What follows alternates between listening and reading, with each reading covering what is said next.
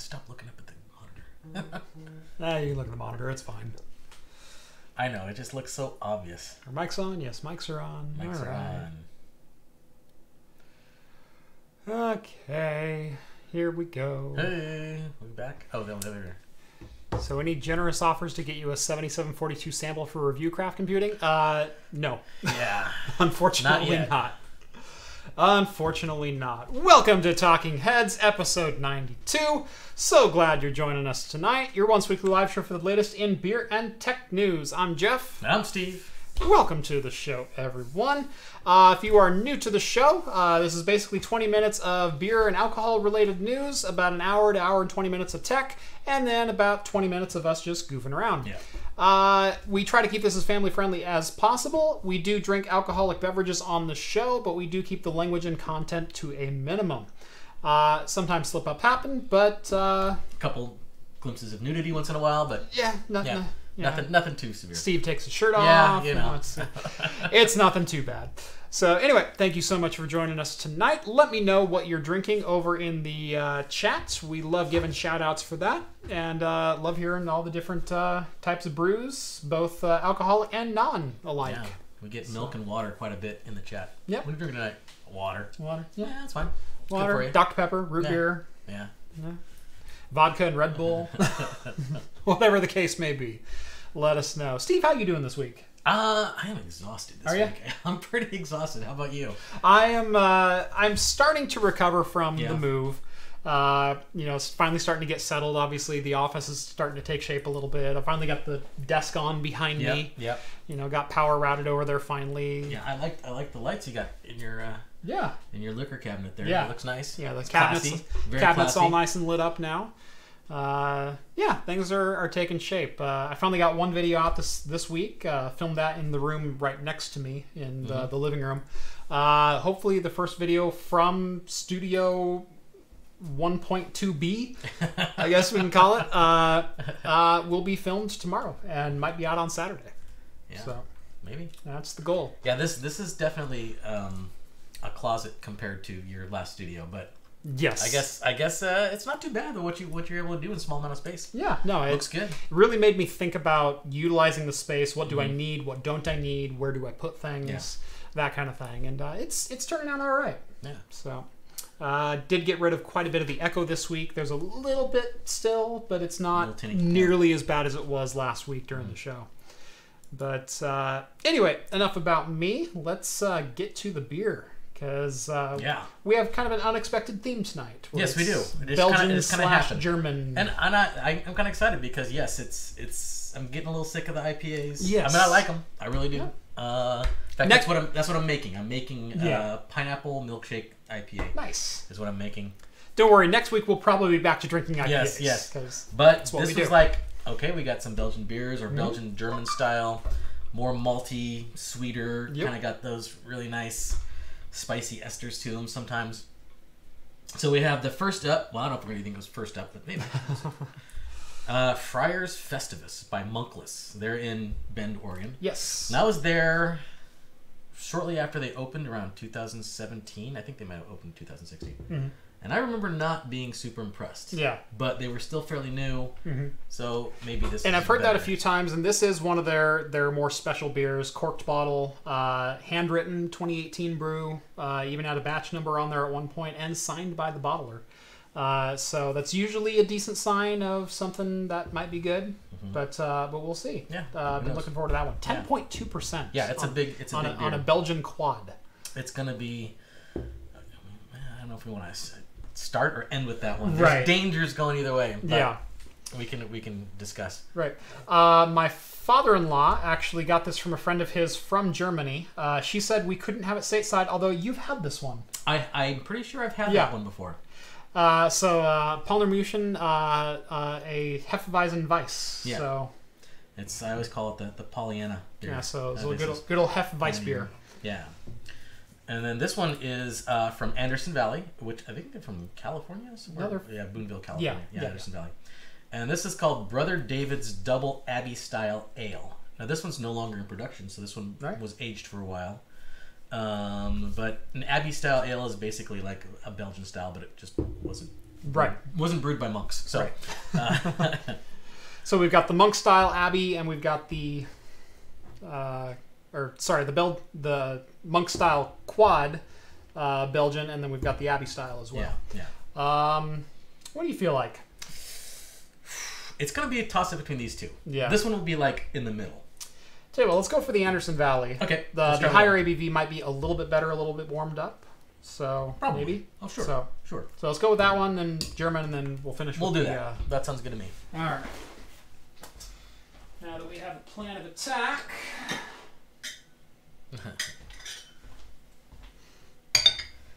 Hit up any New Zealand craft beers yet? I don't think I've had any New Zealand. I think I've had any yet. New Zealand beers. No.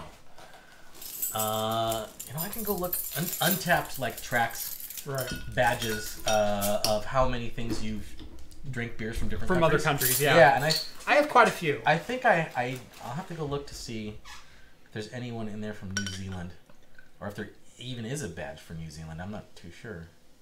Let me see. There's a wish list. Okay, here's badges. Oh god. Beer badges. They should have a way of searching badges because I don't even know. I don't even know anymore how many badges there are. This one doesn't keep ahead very well. Very loose bubbles on it. Just like my wife. Oh, I shouldn't say that. She's watching. Okay. Oh, here's Das Boot. That's the German. Belgian Holiday. Go.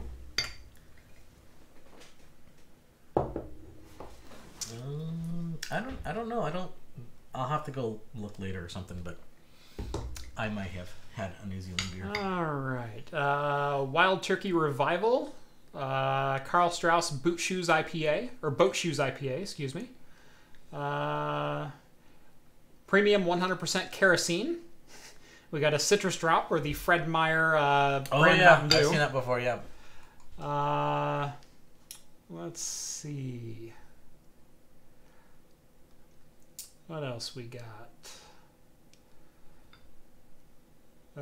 John says he's had the quad too. Yeah. Or had the hef as well. Yeah. Yep. Yeah. I think they have it like at the Mount Angel Sausage Company over there. It's a Bavarian themed town not too far from here. Sierra Nevada Bigfoot. Bigfoot's good. Yep. That is very good. All right. Dig in.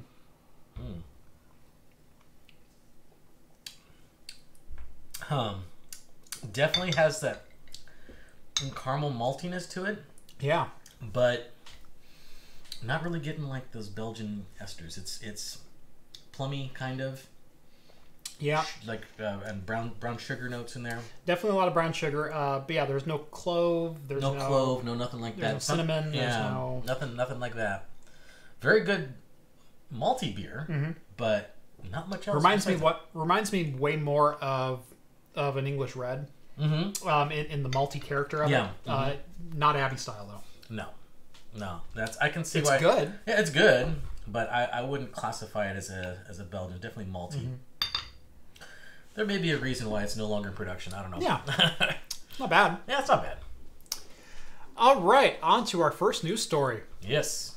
So, you've been to a number of bars. I've been to a number of bars. Of course. Is there anything more frustrating than doing this number to the bartender on the way by? Oh yeah. Yeah. Everybody's got their strategy.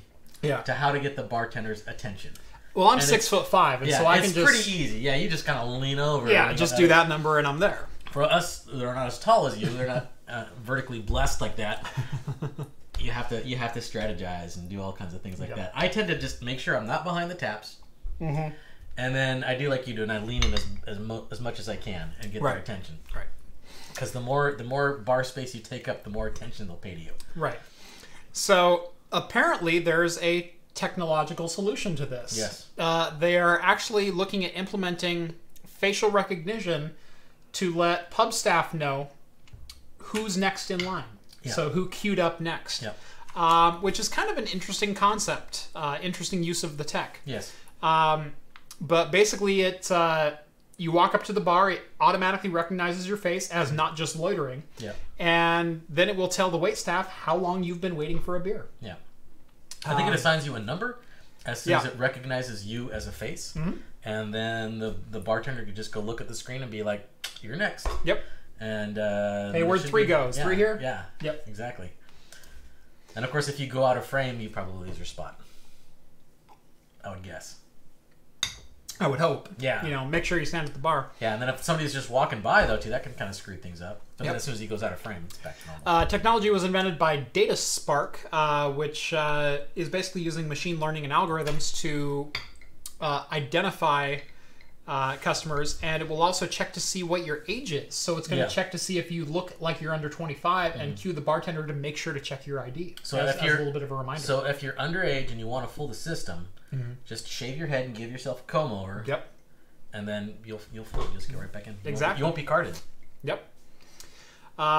So they're also looking at integrating tabs into this, so the bartender won't even have to keep track of who you are and what your card is, and is Jerry here? Right. You know, that kind of thing. At the end of the night, they'll just identify it. You know, basically scan your card with your face, and then every time you order a beer, it'll just charge it to your tab. That's when you start bringing fake mustaches and baseball caps to the bar. That's right. So people don't know it's you. You can leave and like, that wasn't me. Additionally, you could probably, if you want to get like a second drink, you can bring like a different head on a stick and just like hold it up to it. It's like, he's next. That's me too. Yep. Rhett was really bummed by this news because he likes to schmooze the bartenders and play them and try to get, you know, preferential service, which if the bartender's still the one calling the shots, you'll still get preferential service. Right, yeah, you'll get whatever. Yeah. So I don't think there's too much to be lost there. No. But yeah, interesting tech, interesting use of tech, and something I can certainly see being used. Yeah. It's interesting. Yeah. I don't know. Well, I don't think we're going to see it here anytime soon because I think the trial for it is in the UK somewhere. Yes. So no word is if that's ever going to come stateside, but right. It could if it takes off and is popular. It's already been trialed at 5cc Harold and Sons Cocktail Bar in the city, which I'm assuming is London. In the city. In the city. I can't. We're going to start to a karaoke. Yep. A karaoke episode, guys. So if you follow me on Twitter or on the Discord server, thank you very much. Only $1 a month or $1 per video to join the Discord, and you can set your own max. And a lot of great people going on over there, and a lot of good conversation. You'll know that I restocked my liquor cabinet the other day, and posted a picture of some new buys. But apparently, there might be some new faces on the liquor store shelves themselves. And it's a brand you might recognize, but not necessarily for name brand premium liquor. No, not at all. Hooters. Yep. Hooters, the one and only, is coming out with their own line of what they're calling premium spirits. Now, forgive me, but I am instantly dubious. Yeah, because when you think Hooters, you don't think premium. Premium or fine liquors. Yes, exactly. I think Coors Light on $2 Tuesdays. And yeah, exactly. And you wouldn't think that if they're trying to make a brand like Hooters wouldn't start out with like vodka and rum and whiskey. They'd do like a Irish cream, right? Or maybe a milk stout, right? Because they're Hooters. They're Hooters, right? Some kind of milk-based drink. Yeah. So anyway, they are starting indeed with a vodka, a gin, a rum, a tequila, and a cinnamon whiskey. Yeah, everybody's doing a cinnamon whiskey now. Right. But then, of course, my wife even does a cinnamon whiskey, so it's not that hard. Now, as I said, I've said a number of times, a lot of times when you want to start up a distillery, you start with the more simple spirits, your clear spirits, your straight grain spirits, your vodkas, your gins, your rums. And then you move into the more complex or the aged spirits. So you start moving into the gold tequilas and the whiskeys and the dark rums and things like that. They're coming right out of the gate with pretty much everything, which tells me that they're obviously not distilling it themselves. They contract it out. Probably contract it out. Yeah, because I think one of their whiskeys is at least a 2-year age whiskey. Right. I doubt that they've been planning this for 2 years. Right. I mean, to be called a whiskey in the States, you have to be aged 2 years. Yeah. Or to be called is it a whiskey or I don't remember the exact. Yeah, to maybe whiskey. I think bourbon doesn't have to be aged. No. I think whiskey. Bourbon has to be aged. Whiskey has to be aged, but there's no criteria for how long. How long? Yes. Right. That's what it is. That's what it is. Yeah. Yeah. Bourbon. To be called a bourbon, you have to be 4 years, if I remember correctly. Yeah. At least 4 years. So yeah. As the article says, as everyone knows, racing pairs well with booze, so Hooter Spirits will be featured on Chase Elliott's Chevrolet Camaro Z71 when it hits the track at Bristol Motor Speedway on August 17th. Yeah. So this marks an expansion in the Hooter sponsorship of Elliott and Hendrick Motorsports. Yeah. So if you want to see the advertisements for the Hooters cinnamon Two things whiskey, that always mix well: driving and drinking. Yeah, driving and drinking. Motorsports and booze. Yeah. Yeah. Like I said, again, if it's NASCAR, I'm assuming Bud Light on $2 Tuesdays. Yeah. But nope, launching premium spirits.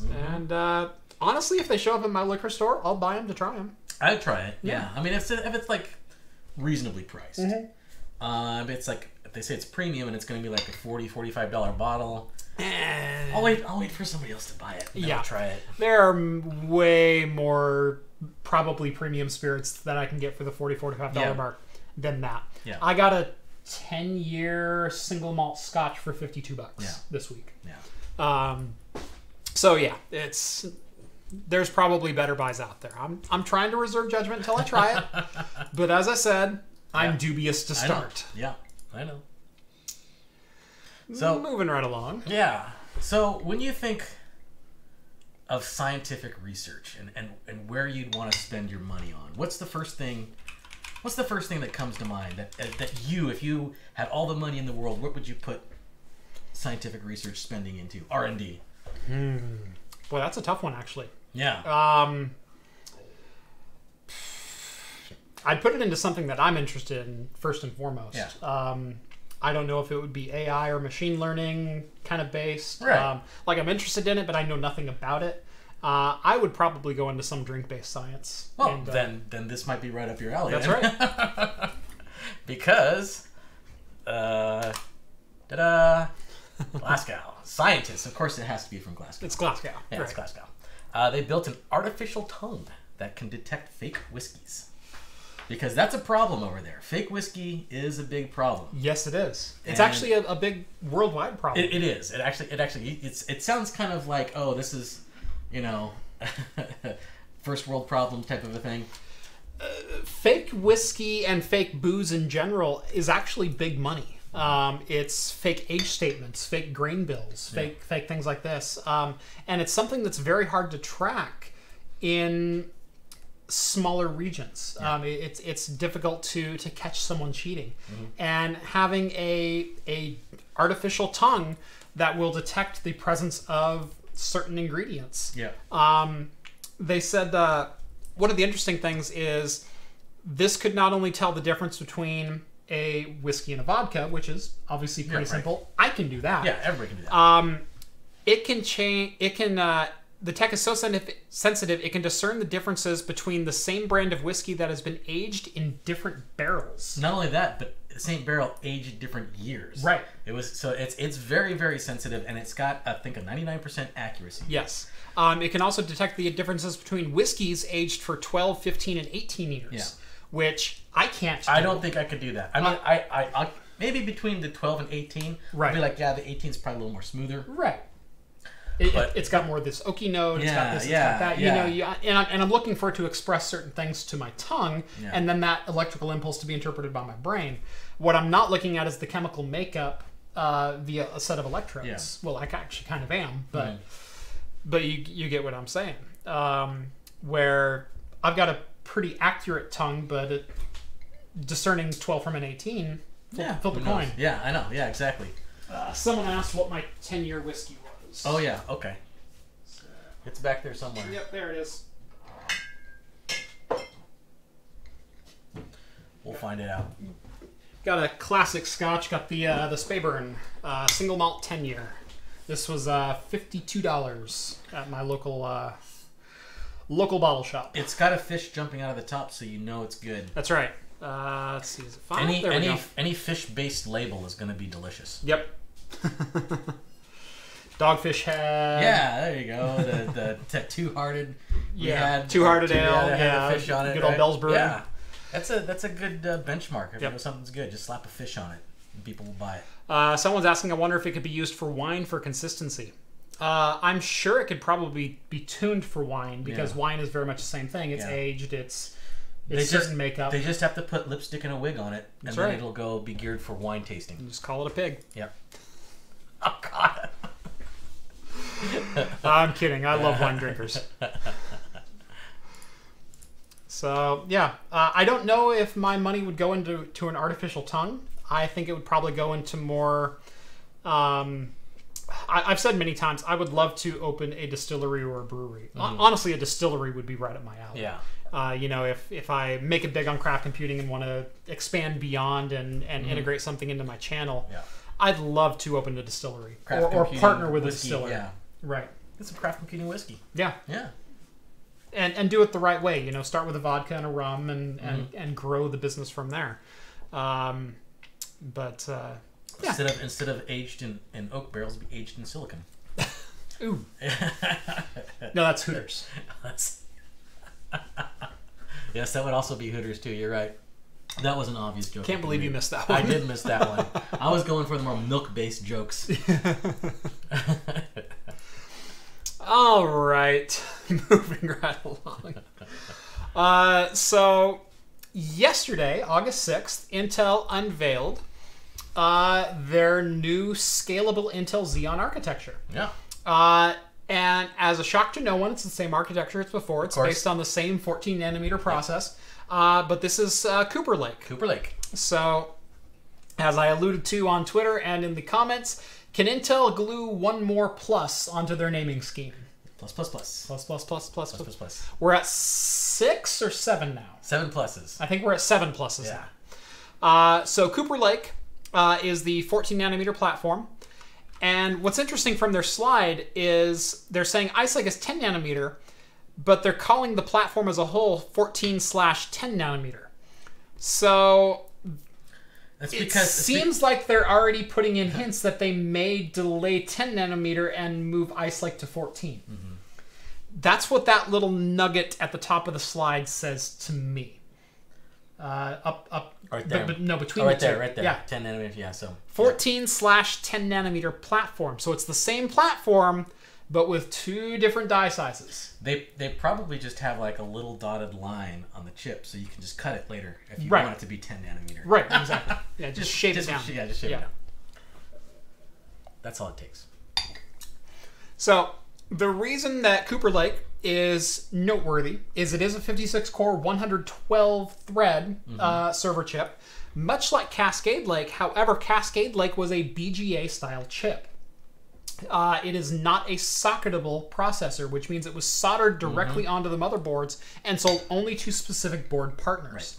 Right. So your Dells, your HPs, your Supermicros of the world. You can only get them this one's going to be socketed. This one's going to be a socketed processor. Now, it does require a brand new socket, as the 56-core is a dual-die CPU. So remember all the crap that Intel gave AMD for basically gluing 2 desktop-class CPUs together and calling it a server chip.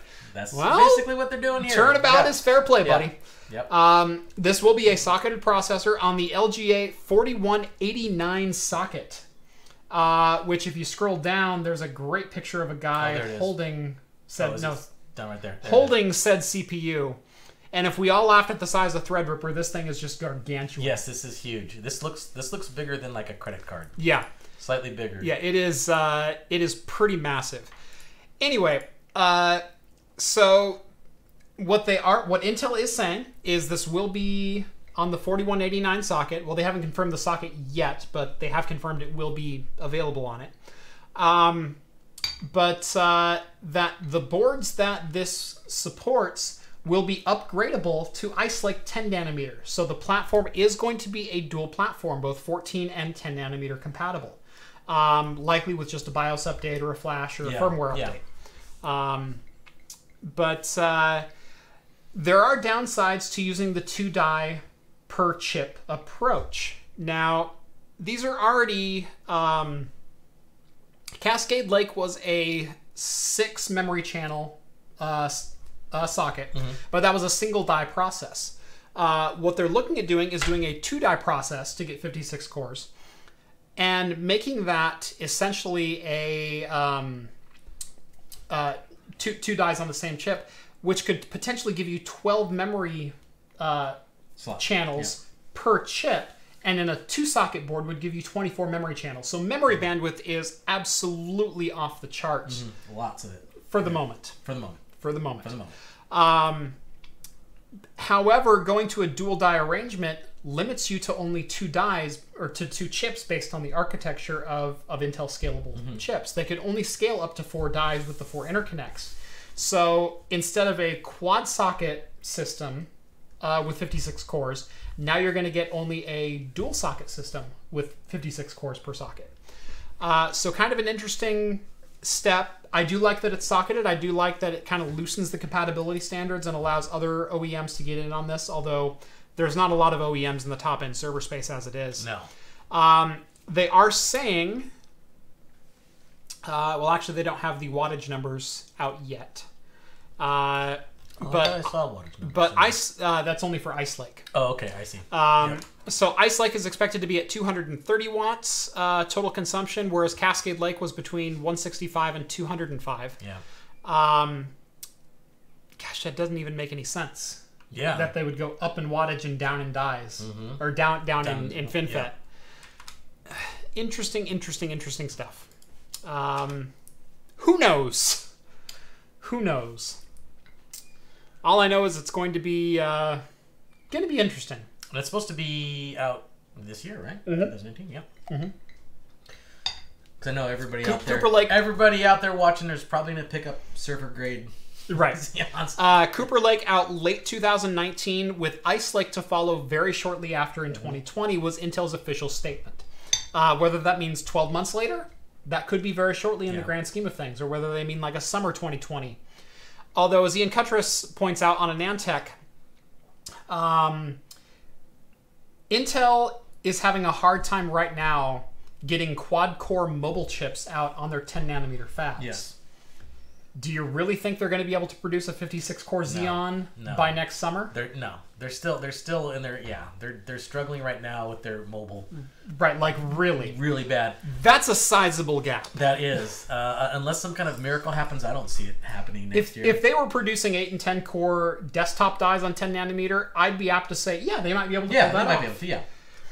No, they can't even they can't do the mobile reasonably and reliably make quad core mobile dies, which have far less instructions, far less transistors, and a far less thermal overhead. They're struggling making 35-watt chips right now. Yeah. You're telling me they're going to come out with a 235-watt chip next year? Yeah. That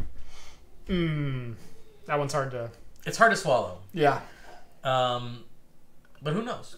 I mean, I don't know the inner workings of Intel. Those two teams may be completely different. I don't know. Ackerd, $2. Buy a candy bar on me. Love you, Jeff and Steve. Love you too, buddy. Well, I love you too. But well, Steve doesn't know you yet. Just tell me if you want me to shave before we kiss. I haven't shaved since I moved. Oh, really? Yeah. It's weird. It's looking a little longer, I guess. It's growing in. Now, I've had my beard significantly longer than this, like the chin. I've had the chin significantly longer. Right. I've had it down to like here before.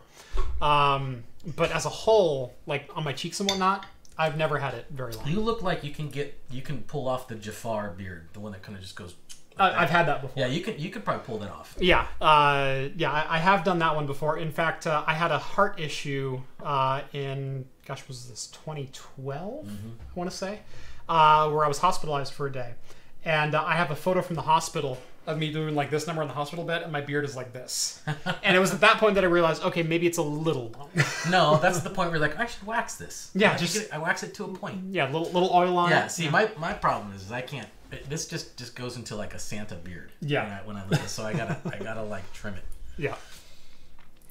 Yeah, but no, I've done not the ZZ Top level stuff. Right, but right, I've done the very long chin, and I can pull that off. Yeah.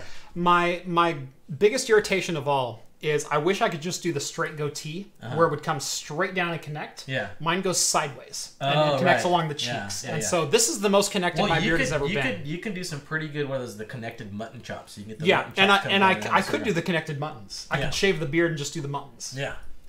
That'd be okay. New look craft. Yeah, I am from hipster town, so it's fine. We got to mix things up around here. That's right. No, I've had the beard, the chin since I was 18 years old. I've shaved it once, and I will never ever do that again. Yeah, never. It sounds weird to say, but I do not have an attractive chin. It just sounds weird. Steve, I would love to kiss you. Alan, yes, okay, yeah, I know. Yep. Beard off 2019. 27, what? I don't know what the 27 question mark's for. Yeah. Yeah, 27 question mark? I don't know. I don't know.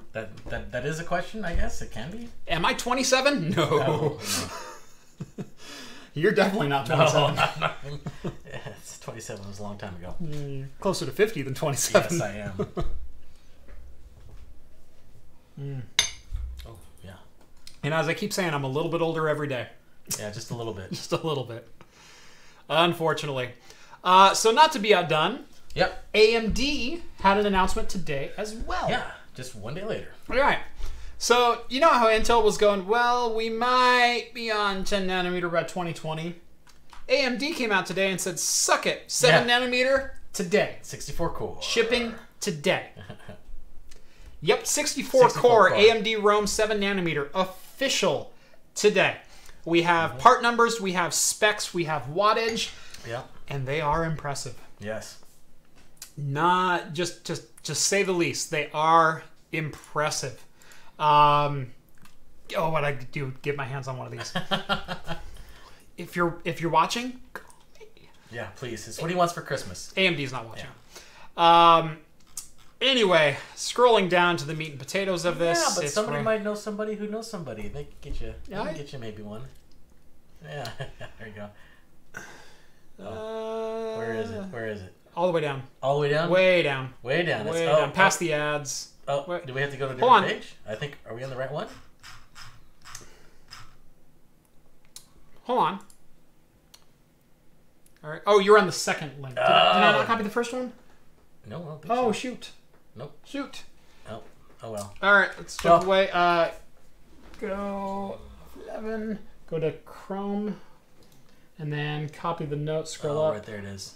Up. Right there, the top link. Top one. Okay, there it is. And just copy. Yep. I'll just do this one since. There you go. This one's useless. Yep. This one had a little bit more information, but not terribly much. So. Okay. There we go. There we go. So all the way down. Down. You're burning ring of fire. There it is. That's roadmap. Nope, not roadmap. You want right there. There's our part numbers, so you can follow along at home. Let's start at the bottom of that list. So the EPYC 7252P is an 8-core, 16-thread, 2.8 gigahertz chip with a 3.2 precision boost, 64 megabytes of L3 cache. L3? Or just cache total, 120 watts starting at $450. Yeah, reasonable. Pretty darn reasonable. Reasonable. For an 8-core chip. In fact, we bought some 8-core Xeons, the 7202s, I want to say, recently at my office. I think they were $600 a piece for the same 8-core, 16 threads at 2.0 gigahertz. So, pretty sizable jump here. And these are backwards and forwards compatible with previous gen EPYC CPUs. So first gen EPYC versus second gen EPYC. We still got compatibility. Still got compatibility. So you can drop these into an existing SP3 motherboard and fire it right up. So we might do that. I might give that a whirl at work. I don't have 64 core budget, but I do have 8 core budget. So we might give that a shot. Anyway, so EPYC 7 nanometer available in 8, 12, 16, 24, 32, 48, and 64 core models, all of them with simultaneous multi-threading, ranging from, I believe, at the base of 2 gigahertz with the top end 64 core, and actually there's a 2.25 gigahertz base 64 core in their extreme model, priced at only $6,950. That's it. Which that's a lot of money. That's a car for most people. Used car, yeah. But yeah, it's a car. That's a mode of transportation for probably 85% of our audience. That's a really nice Vespa. I paid more than that for my Z car, but just barely. Yeah. For my 350Z. But compare this to Intel's scalable 8180, 28 core chip at 10 grand, between 10 and 17,000, depending on who you are and what your buying power is. I like that, but the human eye can only see 8 cores, 16 threads. Right. Yeah. So, but available with up to 256 megabytes of cache, up to 225 watt of TDP. Pretty insane numbers right out of the gate. So obviously these are not for the everyman, but this is what's coming for Threadripper. Yep. So Threadripper 2. Threadripper 2. Yeah. Or no, Threadripper 3. Is it 3? 3. Yeah, because we already have second gen Threadripper with 32 cores. Okay. First gen was the 1950X. So we're probably going to see a 64 core Threadripper. We're probably going to see a 64 core Threadripper, maybe with a 3.0 gigahertz base. Where they can afford a little bit more TDP, a little bit more thermal dissipation. When you're in these type of servers, they're typically 2U applications, is what they spec these for. Sometimes they're 1U, but 1U you're going to, especially with that 225 watt TDP per chip, you're going to be really, really constrained. But on a 2U application, this is totally coolable. It's totally doable with cooling solutions that exist, and not even going water, just a crap ton of airflow. But we're probably going to get a 3 to 3.2 gigahertz 64 core Threadripper, maybe with a 3.4 to 3.6 gigahertz boost, 250 watt TDP, I would say. That sounds about right. And priced probably significantly less, probably in the $2,000 I was going to say like maybe $1,500. I think it'll be more than $1,500 because the 2990WX, which is the 32 core part, is $1,600. It's $1,599. And so I would say maybe in the $2,000, maybe $2,200 range. But you consider AMD's upcoming 3950X is rumored to take out the 3175 28 core and the 9990XE and the 9980XE at $1,700 and $3,000 respectively. Probably not the 3175X in all applications, but certainly in single-threaded applications would probably outdo it. But $2,200, I could totally see that as a viable workstation CPU.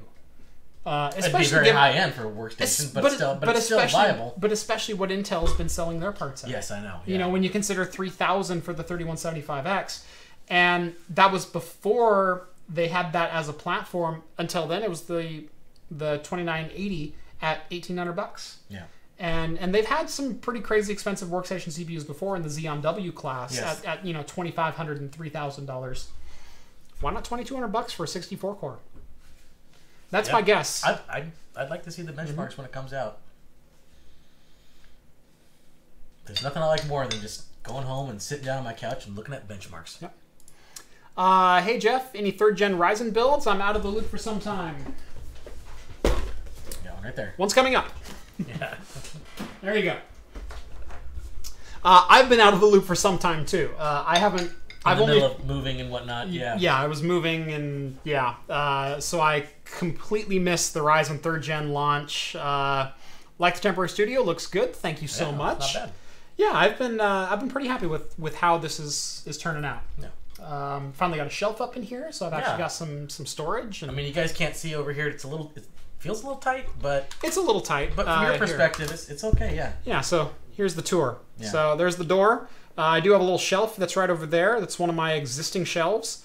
And that's pretty much it. They're all important liquor cabinets right over here, we've got the camera. We've got some overflow booze in the closet. A liquor cabinet 2.0. Yep. So I do have one of my 43-inch 4K screens right above the camera there. Yep. The camera's kind of tucked in this little alcove. We've got another closet over there with honestly all of our switching equipment for everything. Yeah. And that's it. it's a very, very tiny space. Yeah. But as Falcon says, very good use of space. And it's very good. I've been really happy with the setup thus far. I haven't shot a video in here yet, but just getting the setup and walking through my regular processes, I'm pretty happy with it. It's kind of like got a bit of a hoarder's feng shui going on here. Right. Yeah. Right. It's a little crowded, but it's still okay. Right. Yeah. And we have a ceiling fan finally. Yes. So with a little air circulation going in here. I know. Almost done too. So there are some interesting SKUs inside of the EPYC lineup. Not to get too far off topic. Right. LOL, overflow booze problems. Yes. I know, such a problem. Sorry. I buy all of my house liquors in bulk. And so I have Seagram 7, Gordon's London Dry, Bacardi White, Sailor Jerry Spiced Rum, New Amsterdam Vodka. Those are my house liquors. So I can buy them for like less than $20 for a handle. Mm-hmm. And then I actually also have the fifth bottles for those, and I will fill the fifth bottles and keep those on the counter out in the kitchen. Yeah. So you can refill them. Right, exactly. And still keep them handy. And well, I do that with like, because I bought the Crystal Skull vodka. Yeah. Right? And it's such a cool bottle, you don't want to throw that out. Right. So I just get cheap vodka and... Like my 10 forward vodka. Yeah. Which is still 10 forward vodka. That vodka's still been to space. It's not empty. Yeah. I did get these one vodkas last year, and they were on clearance, and it was kind of unique because it had like a programmable LED marquee across the front. What's that? What do we got? Congrats on getting the audio working on the secondary cams. Yay! Yeah, all right. Yep. So, anyway... Yeah, your LED marquee bottle is pretty sweet. That's pretty sweet. So I reuse those too. Yeah. Yep. Anyway, so there's a couple interesting SKUs here on the on the EPYC 2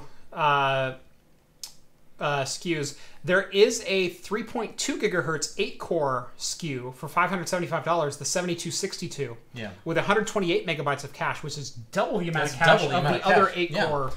And it's only like $100 more. It's $100 more. It's 125. Yeah. $525 for the SKU. That is the only SKU that's above 2 gigahertz. However, if you scroll up a little bit to the 7542, that is a 2.9 gigahertz 32 core with a turbo to 3.4 and 125 watts, also with the same 128 cache. Yeah. I was hoping for a little bit more cache, but that chip is only $3,400. And if only $3,400. Well, if you consider that's going to mop the floor with 99% of Intel Xeon chips. Yeah, it will. In its competition, that's insane. Mm-hmm. That's absolutely insane. When their mid-range SKUs beat their top end, the other competition's top end SKUs, that's pretty good. Right. Oh, by the way, we can double that. Yeah. Right. So almost top to bottom, this is pretty epic. Yeah. Honestly, the 8-core SKUs, they are going to get some competition from some lower-end Intel Xeon parts in the 6-core and 8-core, and especially for the efficiency standpoint from the small business server kind of stuff. The 8-core 35-watt parts, the what is that? The 1601 Xeon X or something like that comes to mind as a very, very low-end part, but with 8-core 16 threads, ECC memory support, dual-channel memory. EPYC hasn't proven that they're going to beat that yet. However, in that case, maybe a Ryzen 3600, because remember, that still has ECC memory support. Yep. 6 cores, 12 threads, and probably easily beats out that at a slightly higher wattage. Why not? So I haven't seen any 1U applications with a Ryzen 3600, but, the year is young. Yeah. It's only halfway done. Well, a little over halfway. And if you remember, there were a lot of 1U server applications that came out with i5 and i7 parts for quad core and 8-thread level parts for like small business and small office servers or branch office servers. Which are fine for just that type of thing. Which are fine for that type of thing. You don't need ECC memory. You're not running a lot of VMs. You're running a couple different application services and maybe an Active Directory server. Yeah, in some cases, no VMs. Exactly. Just bare metal services. Yes, exactly. So yeah, it's very interesting. I would like to let you know that this channel was how I started my own business. I have mastered NAS servers because of you. Thanks to your self-employed. That is freaking incredible. That's really good.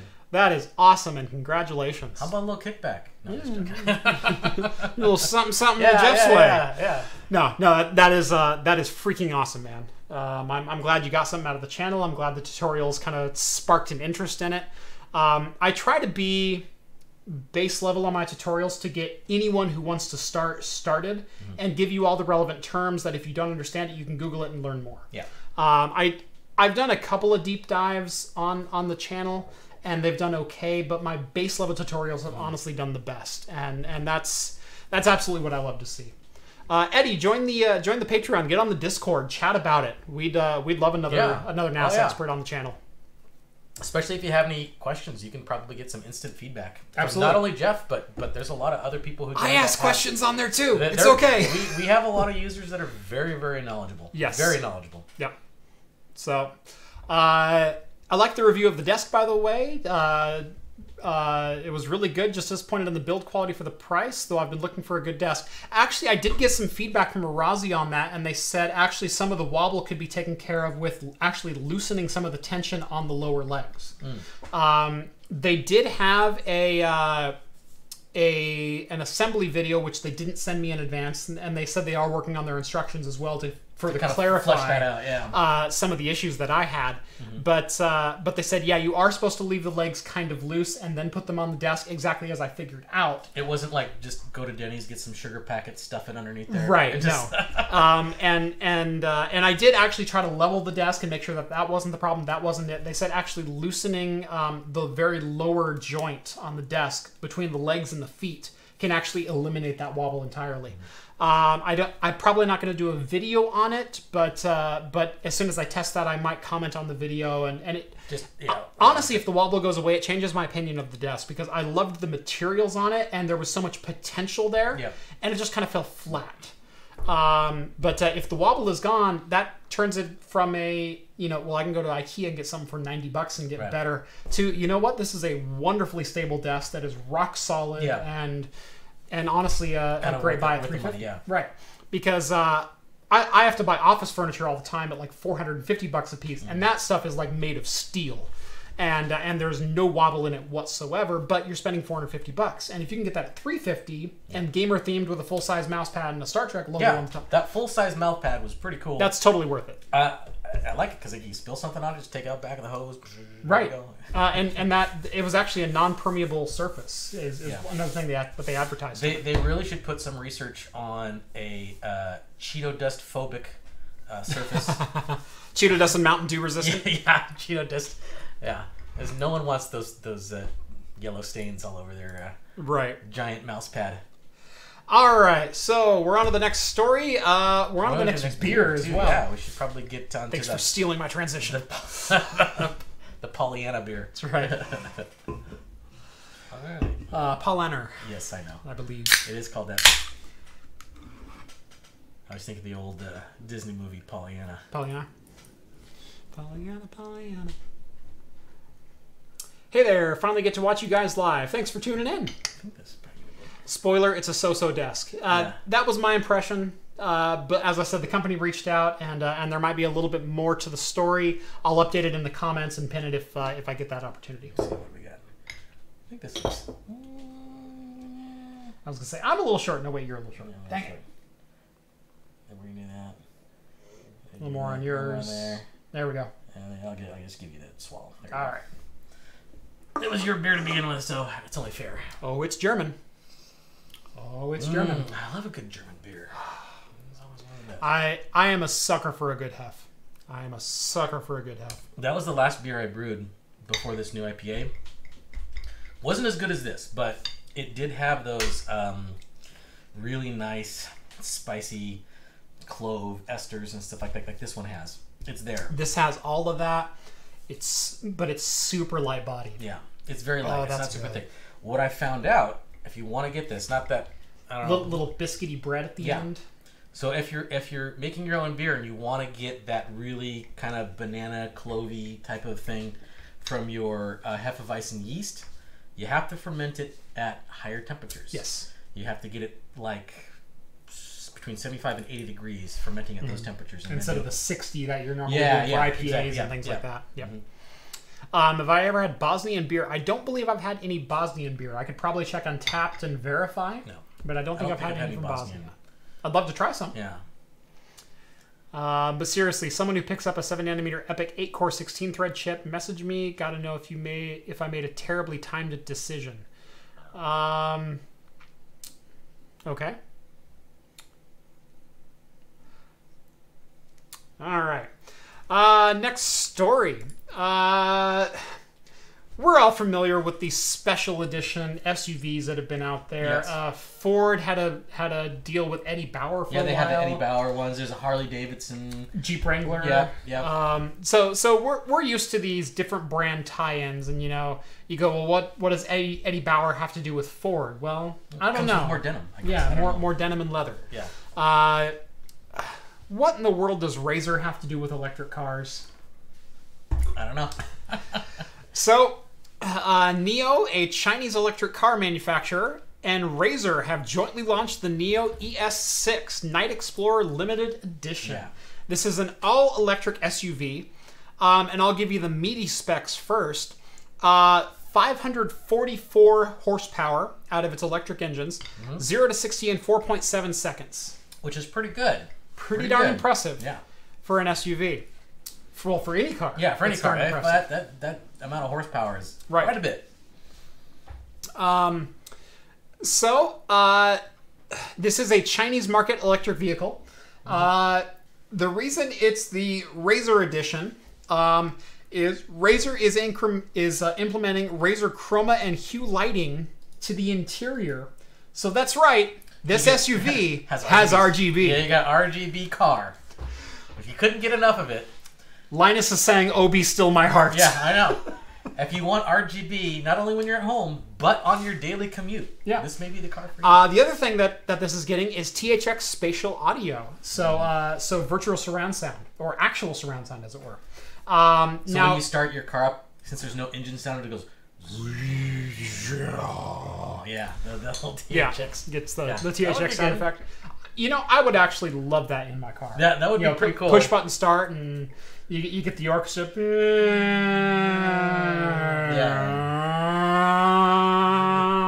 Yeah, that would be cool. That'd be awesome. That was actually pretty good interpretation of the old THX intro.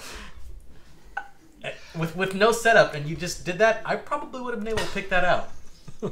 So for those who don't know, the THX intro is a chord that starts up here and a bass 2 notes that start here, and the chord does this.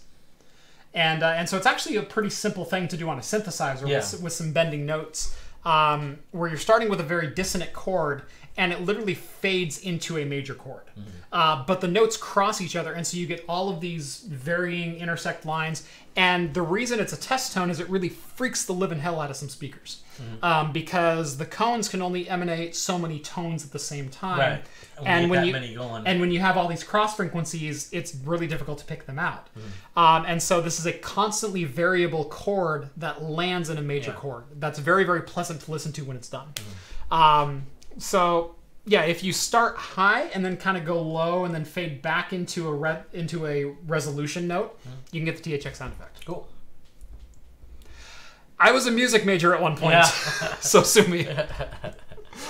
I was going to be a music teacher, but now I do YouTube videos. Yeah, that's pretty much the same thing. And server administration. Again, pretty much the same thing. Pretty much the same. Pretty much the same thing. Left brain, right brain, whatever. So RGB must run 100% faster than the normal version. That's how they got the 4.70 to 60. This car was actually an 8-second car. Yeah. Without the RGB added. Yeah, the RGB made it a little bit faster. Yep, totally. Just a little bit faster. Screw aerodynamics. That doesn't do anything. Right. It is the RGB that makes cars go faster. Proven. Everything inside has a nice click. Yeah.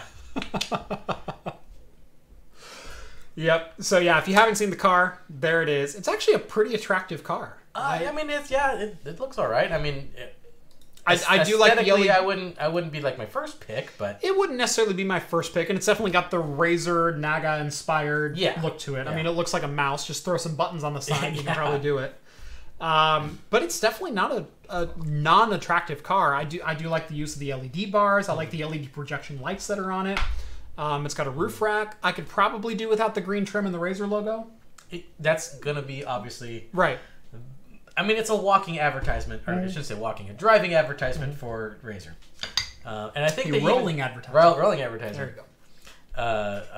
But I think they're trying to market it towards gamers and they're marketing it towards esports players. Thus yeah. the ES6. The ES, that's the eSport 6, right. Yeah. So it will be the official car of the Razer esports team, unsurprisingly.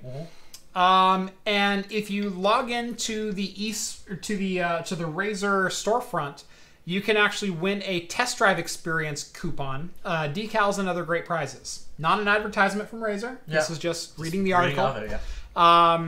But it also says the two companies will explore integrating Razer Chroma and Hue lights and THX spatial audio sound, which, by the way, Razer owns THX, which is why there's that tie-in.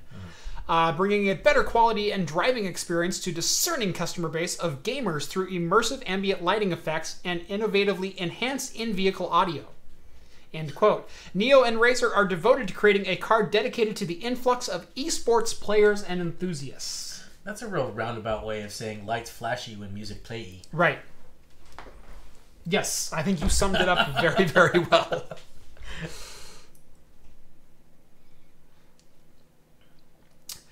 I'm going to approve this comment. Why the F are these people, these alcoholics, talking about things like they know what they're talking about? I don't know, 12 years experience in the IT industry. I don't know. I have administered servers for the last 11 years of my life. I don't know. I might know something. Yeah, something. One or two things. Yeah. Yeah. Steve, how long have you been a programmer? 20 plus years? Yeah. Yeah. There you go. Question answer? Been around. Yeah. Okay. All right. If you don't like the content, that's up to you. You can turn it off. Yeah. I'm not on your end of the screen. Yeah. All right. Moving on. That means it's better than others. Yes, of course. This was an interesting story. Uh-huh. This next one. Are you still distracted by the last one? Yeah. Just reading the comments. I was reading the comments. Yes. Okay.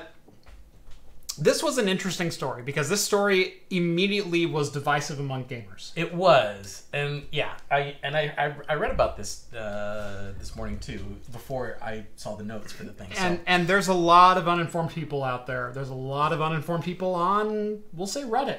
Yeah. I just brought the Reddit hate train on myself. Yeah. Here it comes. Well, when something this controversial comes up, there's going to be a lot of buzz. So just peel the Band-Aid off and show them. Hold on. Okay, what do we got? Your whole show is built around alcohol. How are they not alcoholics? I'm not alcohol dependent. Yeah. I don't drink to excess. Yeah. I enjoy the craft of it. Mm-hmm. It doesn't rule my life. I don't rule it. Honestly, 3 beers is not going to kill you. Right. I mean, I don't drink to excess. I never drink and drive. Yeah. It in no way impacts daily living. Nope. Sleep, relationships. I can't even remember the last time. Economics. Yeah. I basically work 2 full-time jobs, have a wife and 2 kids, and I've owned my house for the last 9 years. Am I an alcoholic? Doesn't sound like it. Doesn't sound like it. So, yeah. All right. So, yeah. Okay, you're timed out. Okay, cool. Don't feed the trolls, Jeff. Whatever. Okay. All right, whatever. I just like addressing the Jeff's an alcoholic. Really? Do you think I could be on camera for how many hours per week? And work a full-time job? And not just work a full-time job, run a department. Yeah, exactly. At a major company. Right. All right. Mm-hmm. So this story, Take-Two Interactive, 2K Games a la Rockstar. Right. Parent company of both. Mm-hmm. Made some headlines this week. And not for what gamers interpreted as good reasons. Yeah, this is not a positive thing. Right. Basically, the headline was that Take-Two swatted a YouTuber. And not quite that. Yeah. That's what it was being taken as. Yes. It was rated the home of a YouTuber is the first headline that I saw. Yes, I saw that too. Whoa. Slow the roll. Whoa. Slow it down. Yeah. Okay. So, YouTuber by the name of, what was it? Submato. Submato. Supmato. Right. That's pronounced. Sent Goons was another one. Yeah. Cue revelations amongst us viewers that we're alcoholics. I apologize, but get help if you need it. Yeah. Submato claimed he was the target of investigation by Take-Two Interactive over Borderlands 3 leaks. Now, all of this came as a basically a YouTube post by Submato that said Take-Two Interactive sent 2 private investigators over to his house. And he agreed to talk to them of his own volition. Wasn't threatened, wasn't invaded, wasn't swatted, wasn't persecuted. They knocked on his door, they were asked to talk to him, he talked to them. He talked to them. He didn't have any obligation to talk to them, so he voluntarily talked to them. And Reverend, keep that hammer swinging. Yeah. But said I don't have anything to hide. They questioned me about various things related to my channel, that live stream that was discussed on my channel, and they told me they were from Take-Two Interactive. End quote. Yeah. Basically, all of these allegations are because Submato posted a YouTube video in which he discussed unreleased details of Borderlands 3. Now, Submato was privy to that access before. He's likely signed an NDA with Take-Two Interactive. Well, from the articles that I've read, that there was no NDA whatsoever. Okay, no NDA. That this was more of a, you have the super fans. Right. They're well entrenched into the community, and the community digs things. Yeah. They go through digging through. I couldn't quite source tell code of stuff. Right. They do all kinds of crazy stuff. From the news articles, I couldn't quite tell if he was an official partner of Take-Two or if he was a super fan of Take-Two. He was from what the couple articles I read, he was more of a super fan, and the information that he espoused was stuff that other people derived or stuff that got leaked out. He was not the source of the leak. He was just relaying the leak, or relaying the information that was relayed to him, basically. So, yeah, it wasn't exactly like he had an NDA and he broke the NDA or anything like that. I love watching the band hammer swing. It's so much fun. So like I said, from the news articles, I couldn't quite tell if he was an official partner, he was not. An included streamer, or if he was just a super fan. He's more of a super fan. Yeah. Anyway, so no NDA signed, but this was not just some random happenstance of they found one guy who leaked information and they didn't like it and they sent goons after him. Whoa. This was a 10-month-long investigation into him by Take-Two Interactive. I don't think it's necessarily just to him. I think but to leaks in general. I think there's leaks in general, yeah. And it seems, to me personally, it's a pretty heavy-handed approach, and I think PR-wise, this kind of blew up in their face. Like Take-Two is kind of having a bit of a black eye PR-wise. Take-Two's had a black eye for some time because of a lot of their handlings. This isn't helping, obviously. This isn't helping things. I mean, I obviously I understand you want to protect your IP, you want to protect your hard-earned research and development and stuff. And you don't want to give out company secrets, but I think a lot of this stuff is just leaked character information. Well, that type of stuff. His leaks in particular went a little bit deeper than he found the information. His leaks were because he was scraping the thumbnail data from Twitch in essentially what was an exploit of their website. It was an exploit of Twitch. Of Twitch. So they can get screenshots from a stream to a public beta tester. Right. So there was a beta tester of Borderlands 3 who was streaming with other beta testers. Mm-hmm. They were discussing the game. They were talking about walkthroughs, things like that. Now, Submato, thank you, wasn't watching that stream. What he was doing was he wrote a script that would scrape Twitch's servers for the full resolution thumbnails of streams that are ongoing, because Twitch generates those thumbnails when you're streaming. And as a streamer, when I'm done with a stream, I can choose between one of 100 different full resolution thumbnails, apply that to my video, and get you to click on it because, oh, that was something that was interesting in the video, or you know, I made a great face during this time, or something like that. I do it on YouTube all the time with Talking Heads videos, where I'll go after the video is done and I'll choose a thumbnail. The stream that he pulled these thumbnails from were private streams, so it was an exploit that Twitch has. Correct. It was something that he exploited on Twitch's side to gain access to information he was not privy to and was not public information. And that's where the crux of this comes in at. And then he posted that information publicly. Now, is he subject to legal ramification? I don't think so. Is he subject to civil? I wouldn't even think of that either. That would be a pretty hard stretch, and I don't even think Take-Two would want to do that because the PR nightmare for that would be just nightmarish. I mean, even I remember back in the day when an early build of Half-Life 2 was leaked, and Valve was all up in arms about that because that's a big security breach right there. And even then, when they found the person, I don't even think they arrested the guy.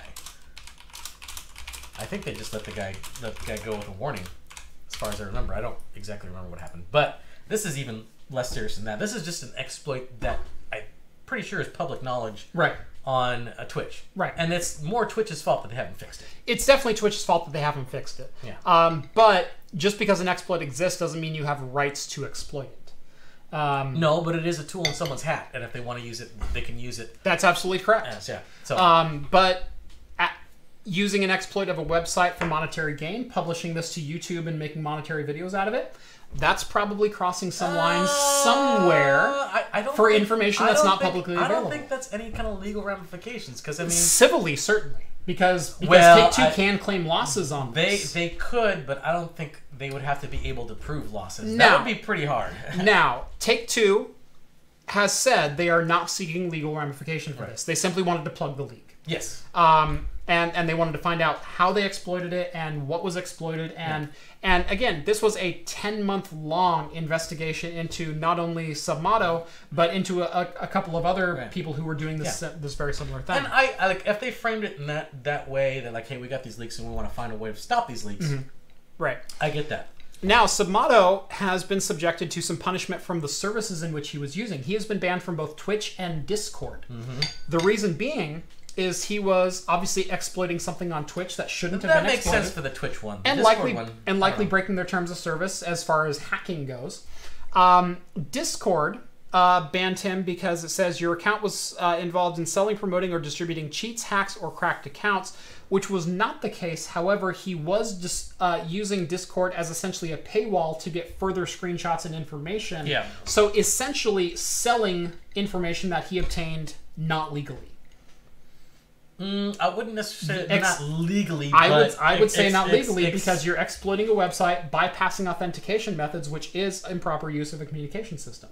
That is a felony.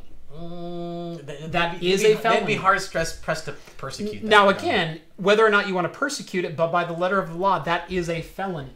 And especially taking that money or taking that information and then selling it via Discord. Now, I'm not selling you, hey, $1 for a screenshot of Borderlands 3, but I am selling you access to that information. Right.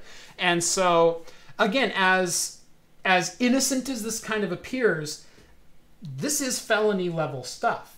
This is exploiting a computer system for monetary gain. At the end of the day, that's exactly what this is. That's information-wise, I guess. But I mean, but when you think of it like that, is it any different than a news organization putting a paywall up? Yes, absolutely it is. What if they have say like a Deep Throat? Take-Two was not allowing this information to be out to outside of a couple select very few partners. This was not public information. Putting a paywall up. No, I understand that, but I mean, there's like whistleblowing laws and stuff. I'm not saying that Take-Two is. This wasn't whistleblowing. No, I understand that, right. But I'm just saying that going by that type of reasoning and logic, you wouldn't ever have any whistleblowing type laws because there's people that are dispensing information that shouldn't be dispensed but they feel that it should go out for the public good. Now, obviously, screenshots for this is not for the public good. Screenshots for a game is not for the public good. I understand that. And again, it was specifically for monetary gain. And you do not get whistleblower protection if you sell the information. That is a very distinct point of that law. That's true. So again, those are apples and oranges. But he wasn't specifically selling that. He was charging money for access to it, which is the same thing. Access to the Discord server. Which had more information than he was releasing publicly on YouTube. Right. So it was access to more of this illegally obtained information. I understand that, but it's also the same thing as like, okay... I read the Hacker Manifesto. I understand where you're coming from. Okay. All right. I understand. It's a gray area, is what I'm saying. Information is just things. It's a gray area. I think it's less of a gray area than you're selling it, and it's probably more of a gray area than I'm selling it. But then again, a lot of my job is protecting private systems. No, I understand that. And rightfully, Take-Two was upset that stuff got leaked and they didn't want to get leaked. Yep. And I don't blame them for that, to be honest. But yep. But yeah, so he did improperly access Twitch's service. He violated Twitch terms of service. He accessed content that he was not authorized to access. Yeah. At the end of the day, it's hacking, and it's illegal. And he was reselling that information via an access grant because it was $5 to access his Discord server. Mm. He was monetarily gaining from illegally obtained information, both of which are felonies. Now, again, Take-Two, for their credit in all of this, is probably handling this the right way. How did you get access to this? Yeah. What did you explore? Yeah, they want to. How long have you been doing it? Etc. Which is fine. Don't do it again, or we will throw the book at you because we have a book and we can throw it. Yeah. But don't do it again. And so, for a lot of people who are crapping on Take-Two, I actually stand fully by Take-Two in this action. They didn't throw the book at the guy. They collected information where it was needed. They told him never to do it again because what you're doing is illegal. And that's the end of it. But did the FBI raid the home of a YouTuber for leaking Borderlands 2 information? You're right. No. The very first headlines that came out were very sensationalized, and that's part of the problem too, is because sensationalism sells, obviously, right? And that's also kind of part of the problem too that he has, is he's like, okay, I have this groundbreaking, news you have information you want to share. Yeah, you want to share, right? Right. How can I make money from this? Right. Well, that kind of makes sense, right? Yep. Sensationalism sells. People want to know.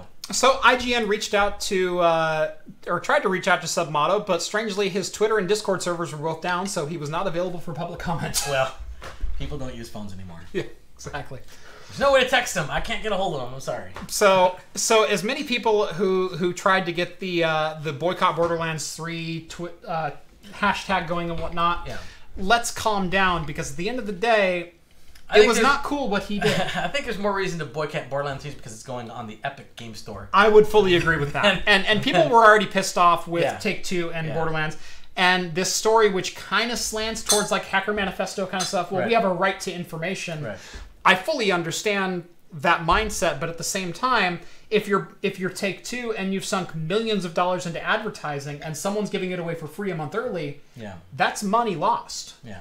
So that's money lost on that is money lost on advertising. I don't think that's money lost on advertising. It is. Because these are super fans. The person that's willing to pay $5 to get some early glimpse of the game. It was not. Are people that are probably going to be buying the game anyway. It was not your voice. As a company, you're allowed to control your advertising voice, and if they're leaking that information 1 month early, not in the same way that you would present it, that's a monetary loss. You'd have to be able to prove that it's a monetary. That's the reason why. That's the reason why slander is such a hard case to win, because slander is involved with monetary loss. You have to be able to prove somebody said something against you that caused monetary loss. If they were going to unveil this at a convention, if they were going to unveil Borderlands 3 at X convention, at Epic Games Con, or what have you, you can say, well, we would have sold 15,000 tickets, but instead we only sold 12,500 because this information was already public. How would they know? It doesn't matter. If they predicted they're going to sell 1,500, that's just a prediction. That's not provable. It doesn't matter. Yeah, it does. I think legally they have a hard time prosecuting for monetary loss in this particular case. And again, I'm probably a little bit more on this side, and you're probably more on that side. The truth is probably somewhere in the middle. I don't know if we have any lawyers on. Right. Probably not.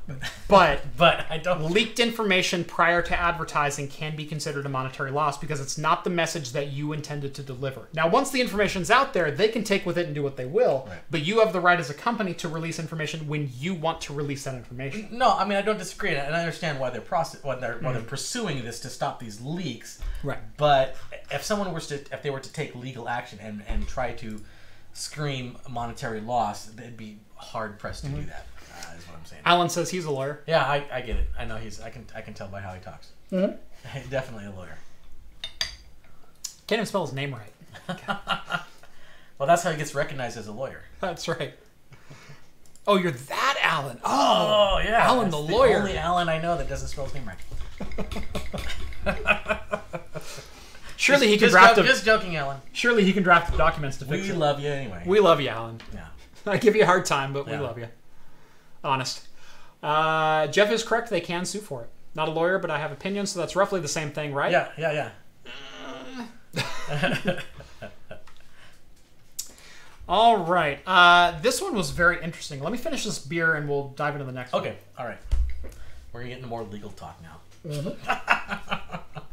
Neither one of us are. Neither one of us is qualified. We got. This we're not qualified to talk about. Not at all. You can call us like unqualified for these. But. I'm not a lawyer, but I did stay at a Holiday Inn Express last night. I'm not a lawyer, but I do watch Law and Order once in a while. That's right. That qualifies. Actually, one of my favorite pastimes is watching legal discussions on YouTube. It is watching lawyers talk about. Yeah, there's one issues. YouTube channel where there's an actual lawyer who watches like depictions of lawyers on TV. And that's a great one. Yeah, and he goes like, oh yeah, that would never happen, and that would happen. I think he did Better Call Saul. I think Better Call Saul, his was pretty good.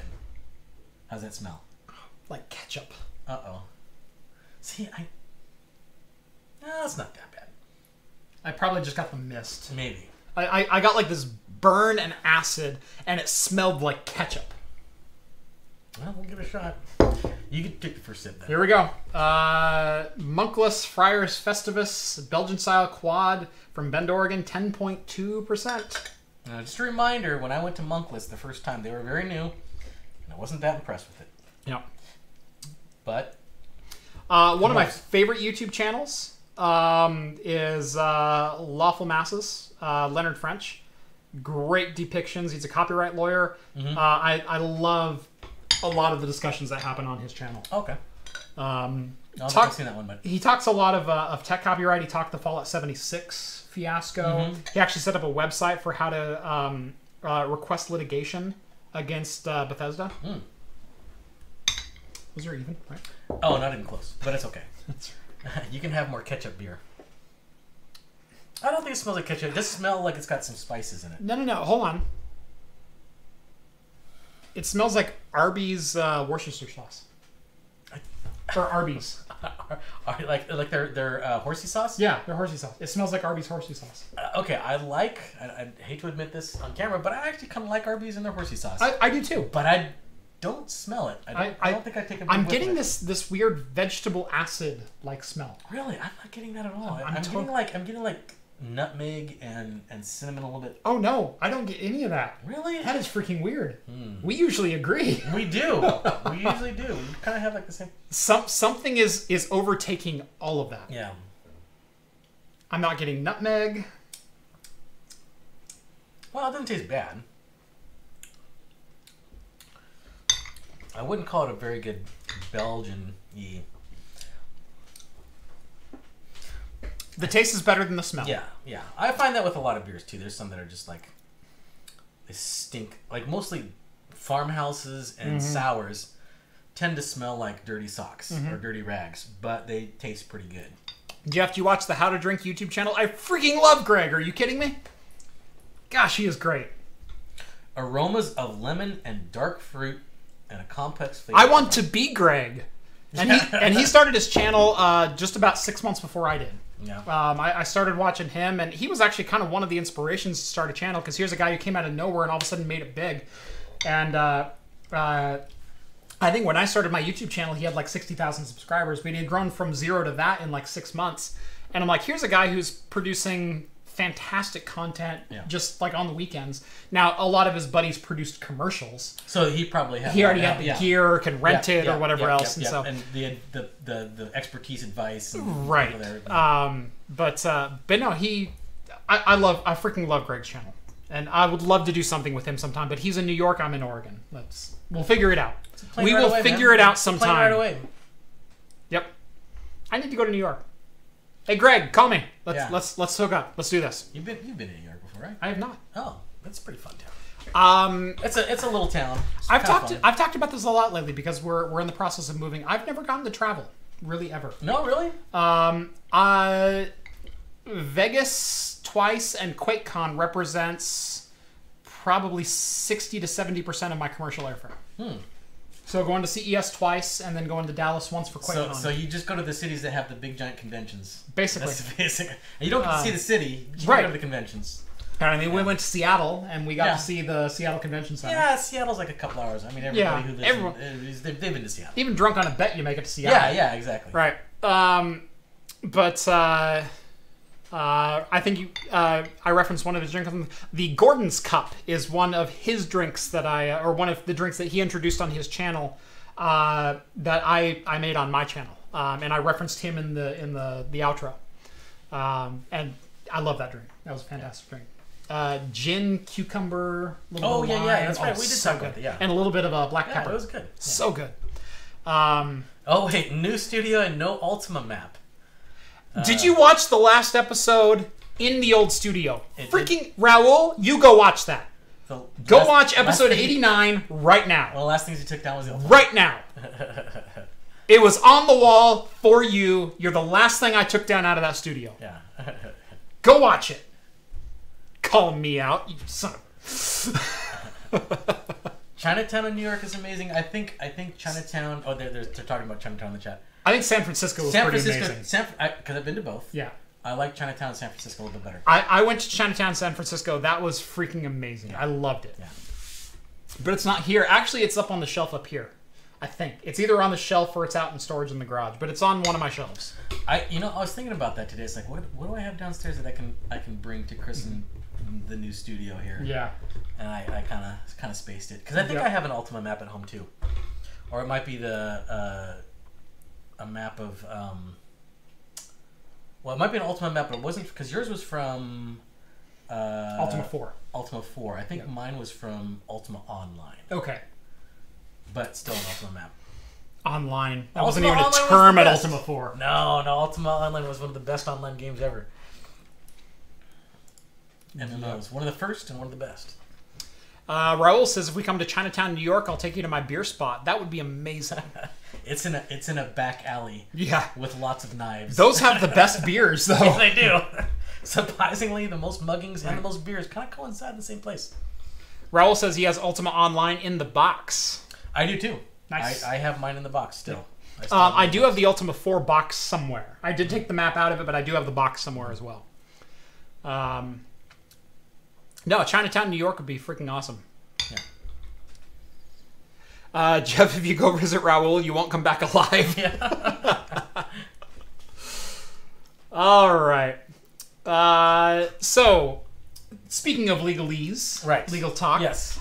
There was an article posted by Vice that was Amazon is coaching cops how to obtain surveillance without a warrant from Ring video doorbells. Mm-hmm. And this kind of caught some people by surprise as well. So basically it goes and says that police were able to log into Ring's website and geographically map everyone that has a Ring doorbell camera. Yes. And then just ad hoc view the footage from it. No, this wasn't necessarily the case because there's been that was the story. That was the story when it first broke, but that's not really necessarily the case. Correct. Yeah. So that is absolutely not the case. Now, the police are able to access without a warrant Ring surveillance footage if you opt into that program. Yeah. If you register your Ring at your physical address, show where it's pointing, and then give the police access to access. Yeah.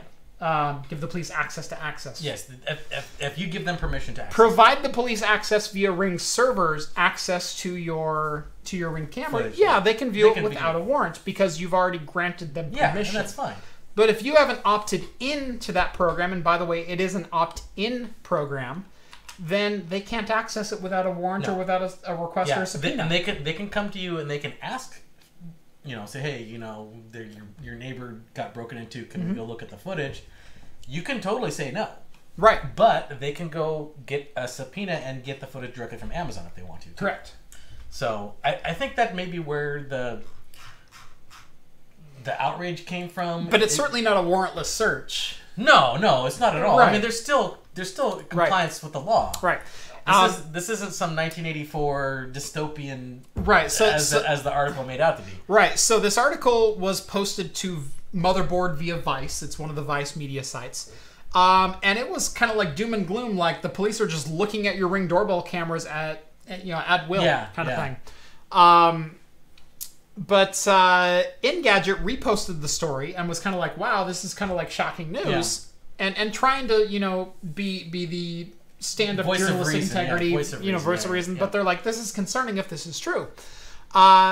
Yesterday, a Ring spokesperson, quote from Engadget, a Ring spokesperson contacted Engadget to clarify that law enforcement agents are not given access to individual cameras. The company instead submits requests to owners of a given area, quote, when investigating an active case, end quote, and footage is handed over only when user consent is granted. Ring also denies that police access footage that police can access footage within 60 days. Ring will not release customer information in response to government demands without a valid and binding legal demand properly served on us. So unless they receive a court order, a subpoena, or a warrant, they are not just willy-nilly turning over access to cameras to police. Yeah. So this is a story that kind of broke and was very, very quickly hushed. Yeah. Because it was sensationalized and 1984-ish. Yes. And then all of a sudden it was like, well, no, that's not how it works at all. Yeah. So I don't know where Vice was getting their information from, but I mean, like I was saying, sensationalism sells. So it got clicks. The biggest, They got recommented by Amazon or by Engadget. Oh yeah, well that's the thing is like you get, even if the outlandish headline gives you a ton of clicks at the beginning, if you have to go back a day later and retract it, it's still worth it because they got all that initial traffic. Shifty Wolf, pay attention to me. Hello. Okay. There you go. There you go. All right. Are you guys alcoholics? Oh boy. We're alkaline holics.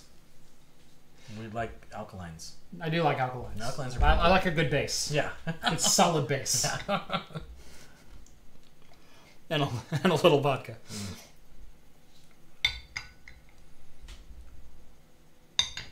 I don't know what to think about this beer. I don't know what to think about it. Help me understand this beer, Steve. This tastes like a Christmas beer to me. Yes. They tried to put spice in there. Mm-hmm. What I think, because I mean, it does say Festivus, which right, it's probably a Christmas beer. A Christmas beer, winter beer. It seems to me they tried to make a quad, didn't turn out like they liked, added spices to it, and called it a Christmas beer. That makes sense. Because the Belgian-y part of this does not stand out. No. The spices that they put in here does. So all that overpowers it. So it kind of makes me think that it's maybe they screwed up, or maybe they were meaning this to be a Christmas beer and just the spices came through too much and was just like, we'll just go with it. But I wouldn't consider this a very good beer. I mean, it's okay. I love watching the hammer swing. It's great. Oh, we got some more, huh? It's great.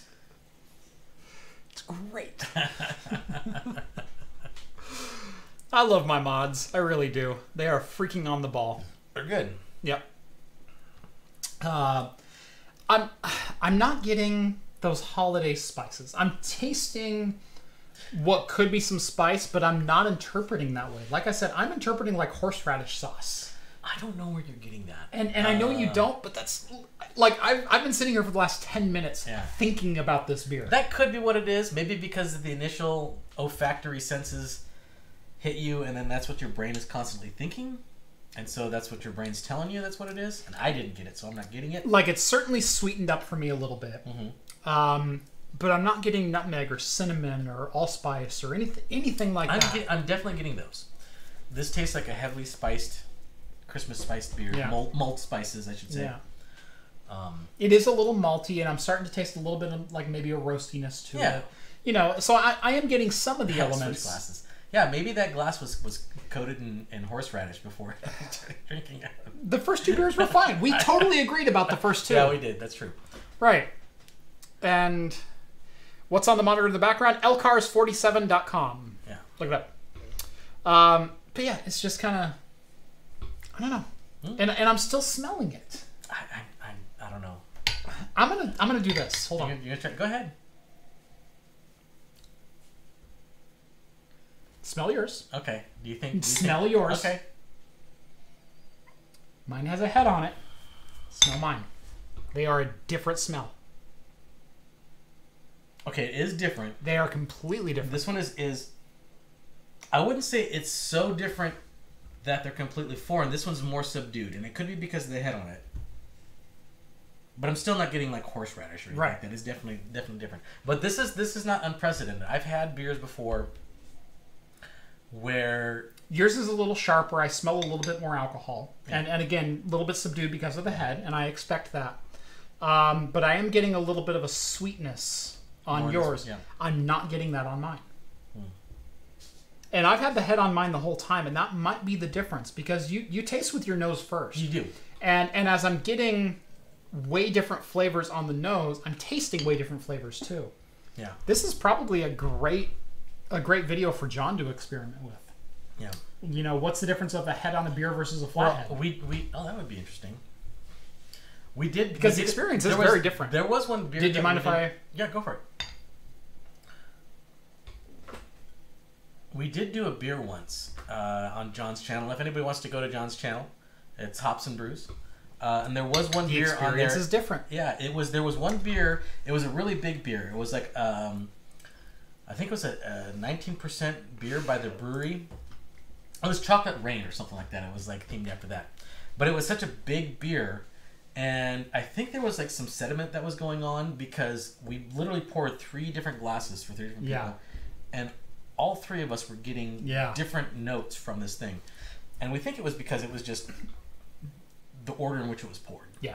And there's probably some sediment and some layers and stuff like that. And especially with some of the aged stuff that's maybe been aged a little longer than it should have been. And we thought that, okay, this is, different opinions. Right. But then we end up switching glasses and stuff like that. And we're like, oh, no, you're totally right. John and I did a video. I've done 2 videos over on Hops and Brews, which you should totally subscribe if you haven't because it's a flippin' amazing beer channel. I've done 2 videos with John over on Hops and Brews. And we did a beer cocktail, which was an amazingly fun video, and really a great experience. We also did was it a Firestone Walker? That was like a 2015 or something like that. So it was a very, very well aged ESB, I think it was, and it had turned. It had gone beyond the point. It had soured. That what should have been like this roasty, malty, caramely kind of thing. It goes bad. Had turned into like this yeasty, sharp, bitter. And that's happened before. I've seen that happen before. And so John and I were very disappointed in that beer, but that kind of explains what I'm having here because this is a 2018 beer. So it has been aging a little bit, for probably a year to a year and a half. And I poured mine first, and like I said, my head is not going down, and Steve's is completely... And in fact, there's a color difference too. Almost, yeah. Mine is significantly darker. Darker, yeah. Mine significantly darker. Yeah. And so... Yeah, and it could be. It could... Because like after a while, things start to settle. Right. Things rise to the top, things sink down. Try mine. The flavor is different, even. This is interesting. I didn't expect to get into something like this tonight. It's a creamier, smoother flavor. Yes, I want to say it is slightly different. I have to say, and but like I said, I'm getting different stuff on the nose, which is causing me to interpret the whole flavor profile differently. yours does seem to be more malt forward than mine. Way more malt forward. And it could be that whatever they use to spice this settled to the bottom. Right. And since you poured mine second, I could be getting more in that. In fact, I think you can see a little bit of sediment just right there. Absolutely. And that looks like some kind of spice sediment. Right. But like I said, Steve's nose is a little bit sweeter than mine is. Mine is a little bit more, I want to call it acidic. Yeah. And maybe that's the difference. And that could be. And we're both right. But you don't want to shake your beer either. No. Before you pour it. Yeah. You don't want to sit there and do this. Yeah. Anyway. All right, that was some... ABK 9000. If he's boring, why the are you watching? Yeah. That's a great question. Good point. That's on you at that point. Totally on you. All right, we've got a lot of other news to get to. Let's see if we can get to it in the next 25 minutes. Let's do it. Facebook shuts down the infamous Raid Area 51 group. Yes. Don't raid Area 51. Yeah, well, okay. I don't think anybody... Okay, it's a meme, right? It was a big meme. Well, it was an official group and a meetup location and a date and a time. I understand that, but did anybody really take it seriously? I think really take it seriously? There's always that one jackass in the group. Well, of course. There's probably like, oh yeah, let's do it. Let's totally do this. Yeah, let's do it. I mean, even the guy who founded the thing was like, I did this as a joke, right? It's like, okay. I do love the response though that it warranted. Because the gist of the joke was they can stop one of us, but they can't stop us all. Yeah. And the Air Force basically responded, yes, we can. Yeah, we can. And I was like, and they're probably laughing with it too. It's like, yeah, you're probably right. But we're never gonna do it. The thing that astounded me was there were people that were outraged that the U.S. is going to fire on its own citizens for demanding access to information. You're raiding a military installation. What the hell did you think was going to happen? You're going to be shot on sight. Yeah. Like, and I think it's like, I didn't think anybody ever took it that serious. Right. I don't think so. And it generated a lot of funny memes and stuff that were out there. No, there were legitimately some threads on Reddit in some major, like not like the deep hidden stuff, like the I don't know what to call them. The conspiracy theorist threads. Oh, right. The angry conspiracy theorists. No, this was like in our news. It was like, I can't believe the U.S. would consider shooting on American citizens for just asking for access information. You're walking through a restricted military zone. Yeah. I don't care what country or what nationality you're from. Matter. Yeah. You're going to be shot on sight. Yeah, you're going to get nailed. Yeah. You won't even hear it coming. Yeah. You're just going to drop. Yeah. And then about 6 seconds later, you're going to hear the gunshot. You think some top secret military base doesn't have some top secret weapery? That's right. Kind of like, they probably got the brown note weapon. You're going to be shitting your pants all night. They got the brown note and a railgun pointed your direction. Exactly, yeah. Shooting AA batteries at your ass all day long. But yeah, seriously. Don't raid Area 51. Yeah, don't. But anyway, Facebook actually got to the point where they had to ban the group. Yeah. Where this is no longer a group. This is no longer an event that's happening on Facebook. Don't raid Area 51.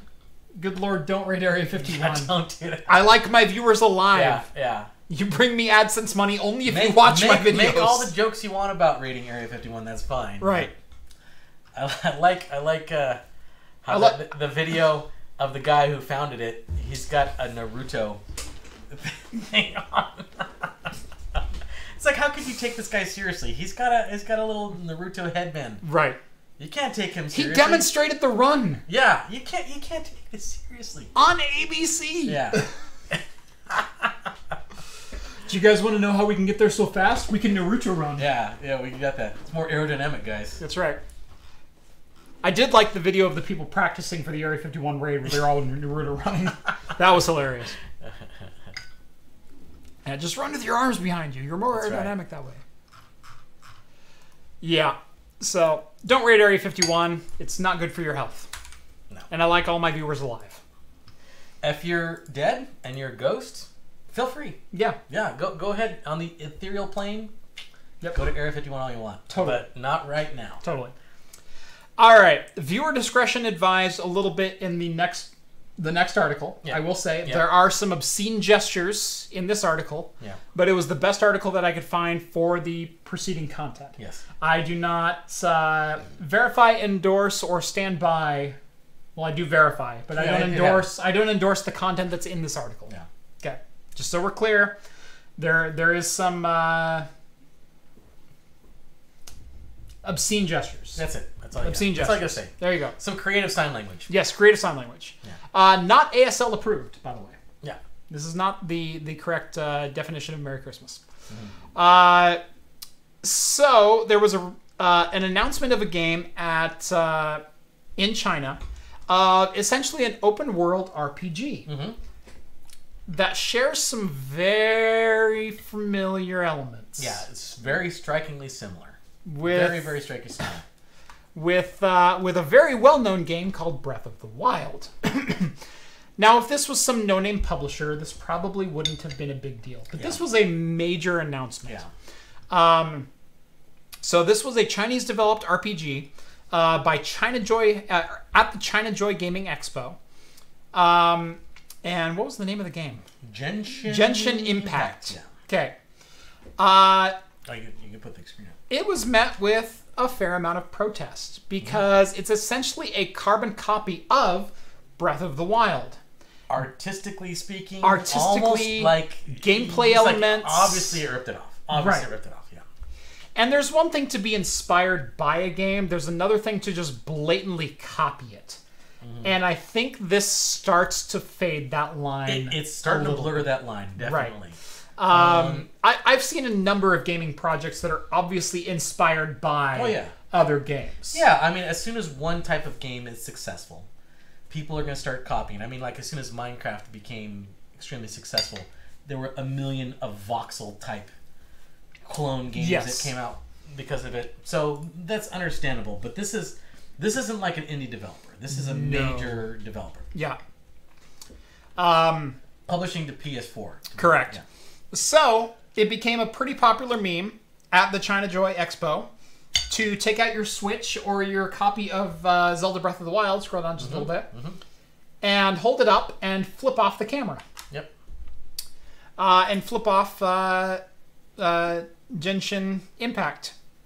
This happened again and again and again. And again, yep. And again and again. And this was in China, so there's a lot of Chinese people. Right. There's going to be a lot of flipping off. Now the most showy demonstration, I will say, was when a guy took out his PS4 and smashed it with a hammer. Yep, that's right.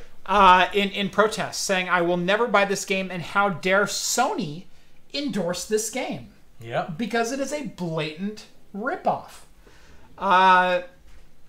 And honestly, I do totally see where they're coming from. Now, does Nintendo have a leg to stand on when saying that they can't? No, obviously, because there's enough differences to say that it could be inspired by. This is a close one. This is closer than I think you're gonna land. Well, okay, which is kind of where we land legally anyway. Yeah, let's take a look. We got the screenshot. Yeah, you got the screenshots there. That has the differences, and obviously art style very, very similar. Very similar. Very, very similar, but different enough. Like this last one, this boss enemy. See, that one's the most similar to me. You think so? Yeah. No. Okay, we have a four-legged something on the Zelda side, and over here we got some bipedal, but they both have like segmented limbs. They both have the one eye. I get it. Very, very similar artistically. With nearly identical art styles. Nearly identical art styles. But art style is not... You can't copyright that stuff. You can't copyright art style. You cannot copyright gameplay mechanics. That's another thing that's not copyrightable. No. But what you can do is the overall visual and presentation of a game. I think. Well, I mean, this is and potentially story, because we don't know the story of Genshin. You're right. Well. We don't know. But also, this is in China. Well, you woke up after 1,000 years, and you have a smartphone, not a tablet, and you need to roam the world. And there's you don't have a sword. You have a scimitar. And there's an empress who desperately needs your help because she's been battling the it can't say sage. She's been battling the spirits Gurun for the last 1,000 years, and they're waiting for the sacred champion to awaken. We don't know the story. If it's like that, there might be a leg to stand on here because What you can't do is you can't say they copied the gameplay mechanics, or they copied the art style, or they copied the story, or they copied the platform, or they copied the control. But what you can say is they copied it all together. And that's going to be Nintendo's leg to stand on if this, in fact, turns into something that Nintendo wants to wage war about. Right. I don't think that they will, because it's, I mean, obviously, I don't know what... You don't think Nintendo's legal department isn't chomping at the bit?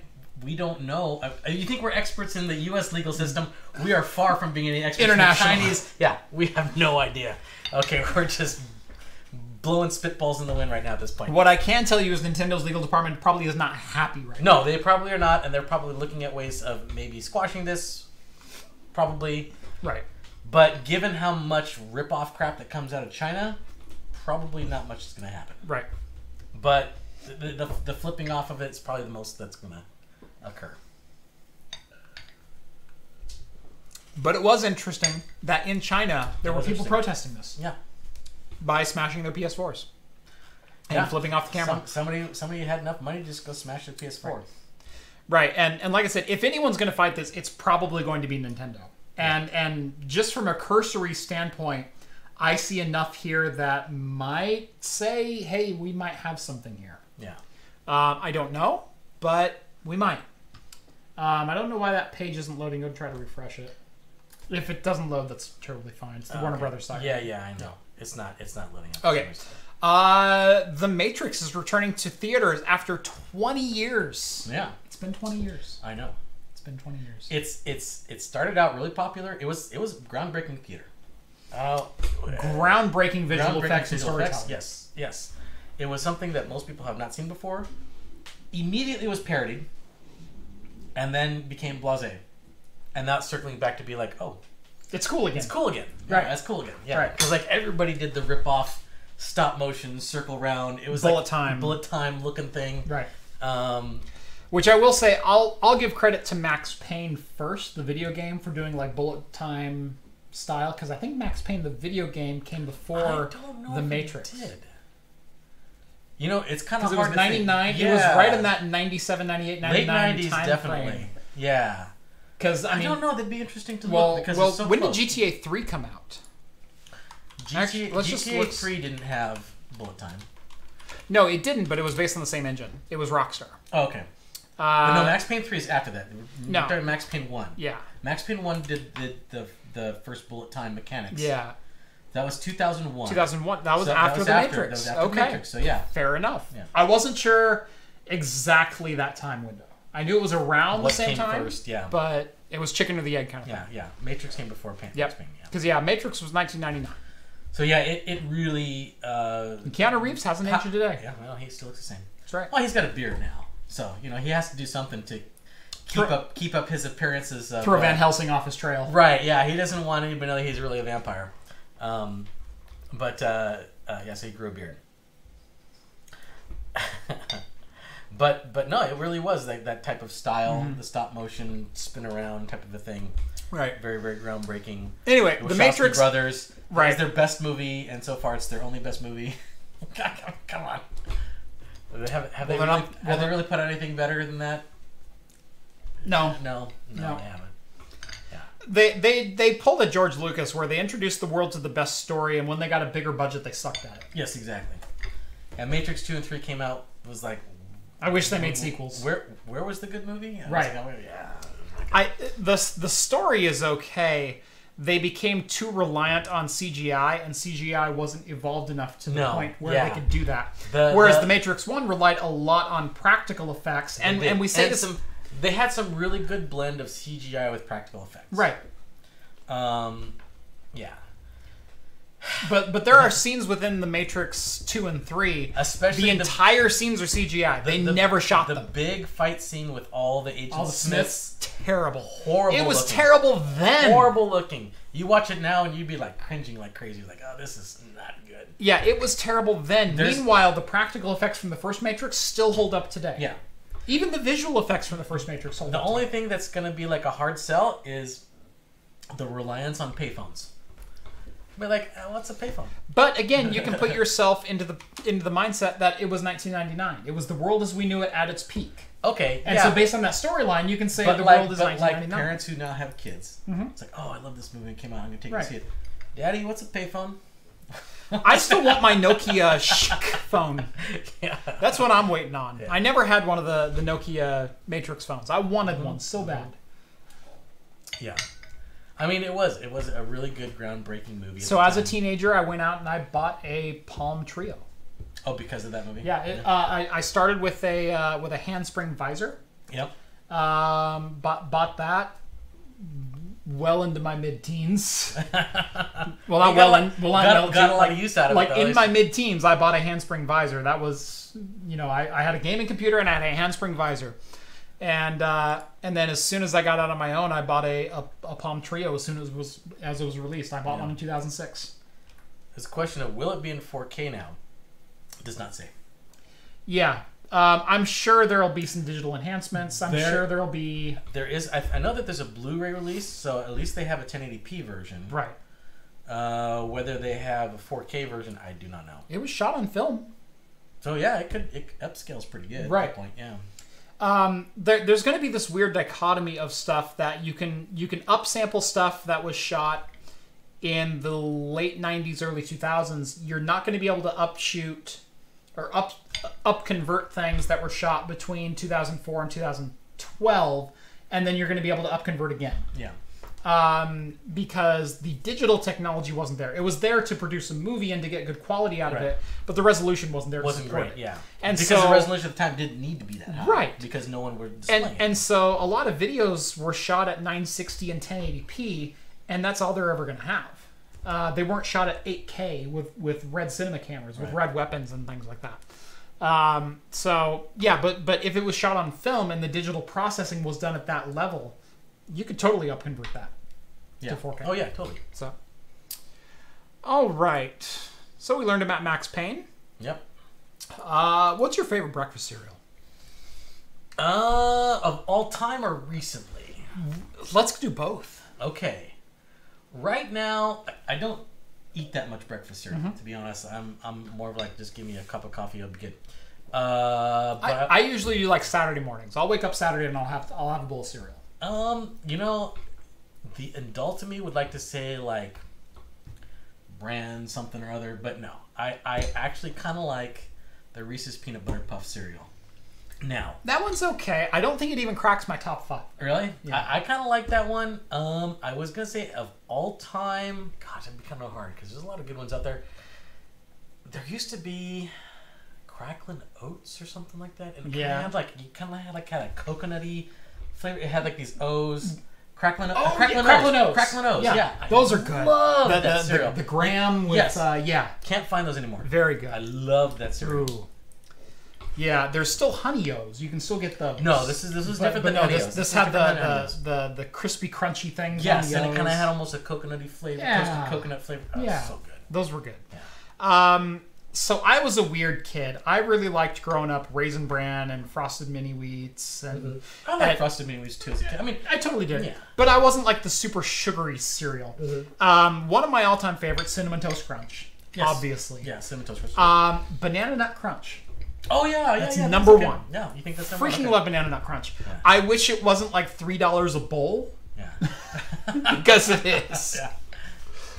But it's only $4.79 a box. I know, it's $3 a bowl. Have you seen the box it comes in? Yeah, there's not much in there. Yeah. And they pack it like Lay's potato chips. Yeah. So, but no, those are my favorite breakfast cereals. This one, I doubt it's going to crack my top 10. Probably won't even crack top 50. No. Rick and Morty is getting an official breakfast cereal. Pickle Rick! A Pickle Rick breakfast cereal. Pickle Rick Although they did say that it's not going to be pickle flavored. I'm pickle colored. I'm really thankful for that because I was honestly worried. Yeah. When I thought this was like okay, because obviously this isn't going to be a cereal you can go to your Safeway, your Vons, your Piggly Wiggly, whatever region of the country you go to. You're not going to be able to buy this cereal from there. This is only from the Funko store. You can get it from there, and it's a commemorative cereal. And it's basically $15 a box. So you have to be a really, really, really big Rick and Morty fan to want to get Yeah. And you're probably not even going to eat it. You're probably just going to like set the box there. And honestly, they missed the most direct tie-in. Make it eye holes. Yeah, the eye holes. We know eye holes is a cereal. Give us eye holes. I'm the eye hole man. That's not as popular as Pickle Rick, though. Pickle Rick's popular, but he's no breakfast cereal. No, that's true. But if they're going to be like, okay, I got to make a give me Pickle Rick dill pickles. That'd be better. I mean, give me the tie-in. Yeah.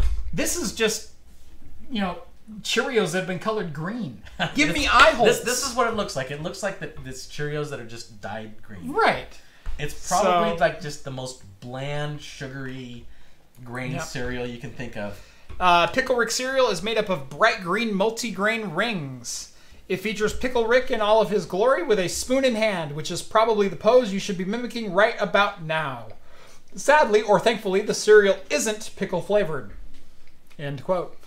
So yeah, Pickle Rick O's coming to an FYI near you.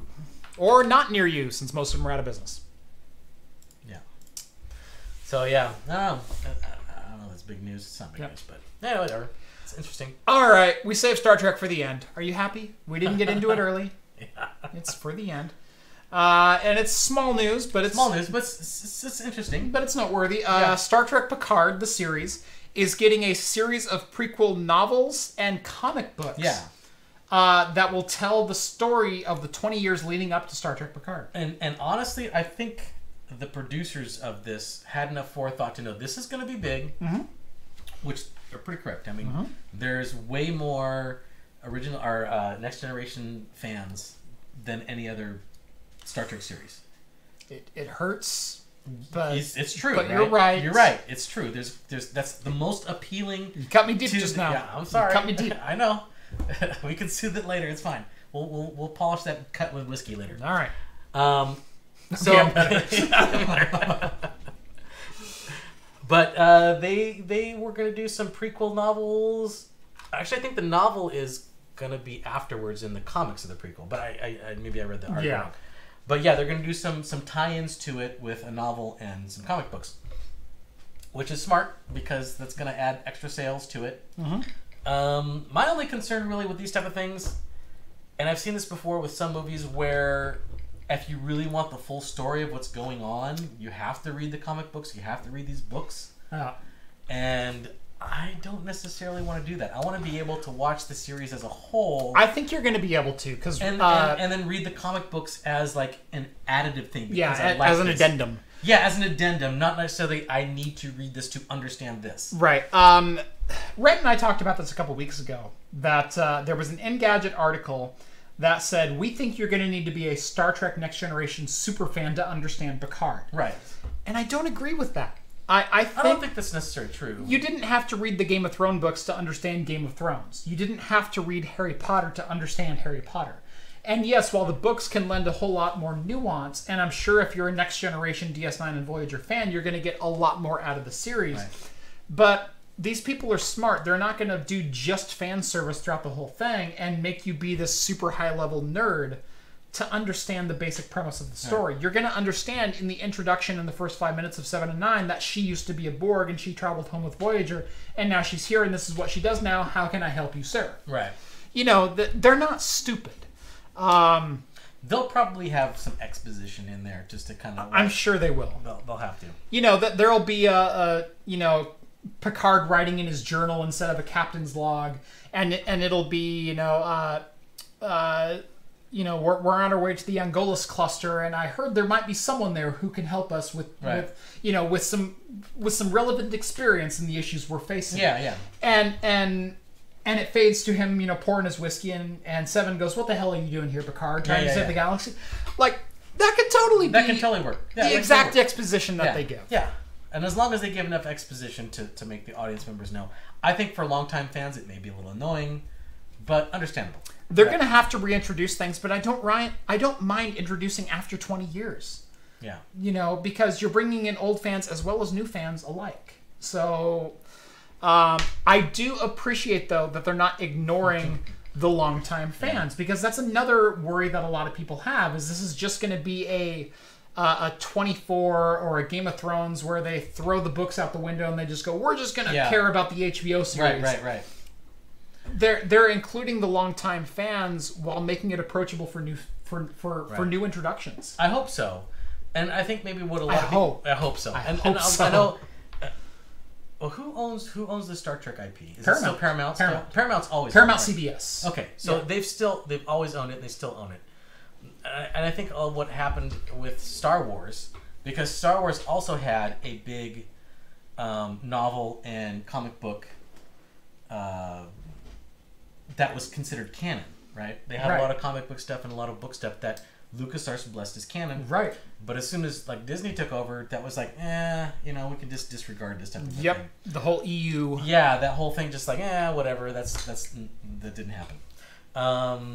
So with them expanding this, I know there were Star Trek comic books and there were Star Trek novels and stuff like that. Hey, Reverend, go ahead and ban him. That's a bannable comment. Good Lord. All right, I'm heading out now. Worst part of the show, long live Star Wars. Okay, yeah. Nice knowing you, Wolf. I'm kidding, obviously. Kinda. Love you. No, you don't. Yeah. Definitely. I was putting time out.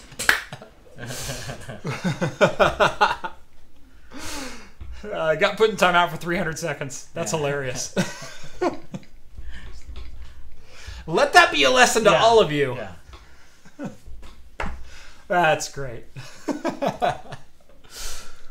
So, everything that I'm hearing about Picard has been the right thing. I hope so. I mean, I don't know if you've watched the Star Trek Discovery. I tried. That made me really discouraged about Picard. If they try to make it for mass appeal, it's going to fail. Yes. Oh, there's a hacker and he's exploiting a sequel. Yeah. Really, Discovery? Yeah. Sequel still exists in 2,200 years? I'm going to kill myself long before that. Yeah. No, Discovery was not great. Second season was even worse than the first one. Right. And it's because they knew they were failing, so they introduced Spock and Pike to get some street cred. I have to say, not this but the second season of Discovery, Pike was a very good character. Right. And I kind of like that they introduced him, and in the parts that they let him as a character shine, he did shine pretty good, but he was not a major part of the storyline. Yeah. So, yeah, whatever. Galaxy Quest is the best Star Trek movie. It's way up there. It's pretty good. There was a time in my life I said that. Well, I would say that The Orville is the best current Star Trek series right now. Absolutely it is. There was a time in my life I would say Galaxy Quest was the best Star Trek movie ever made.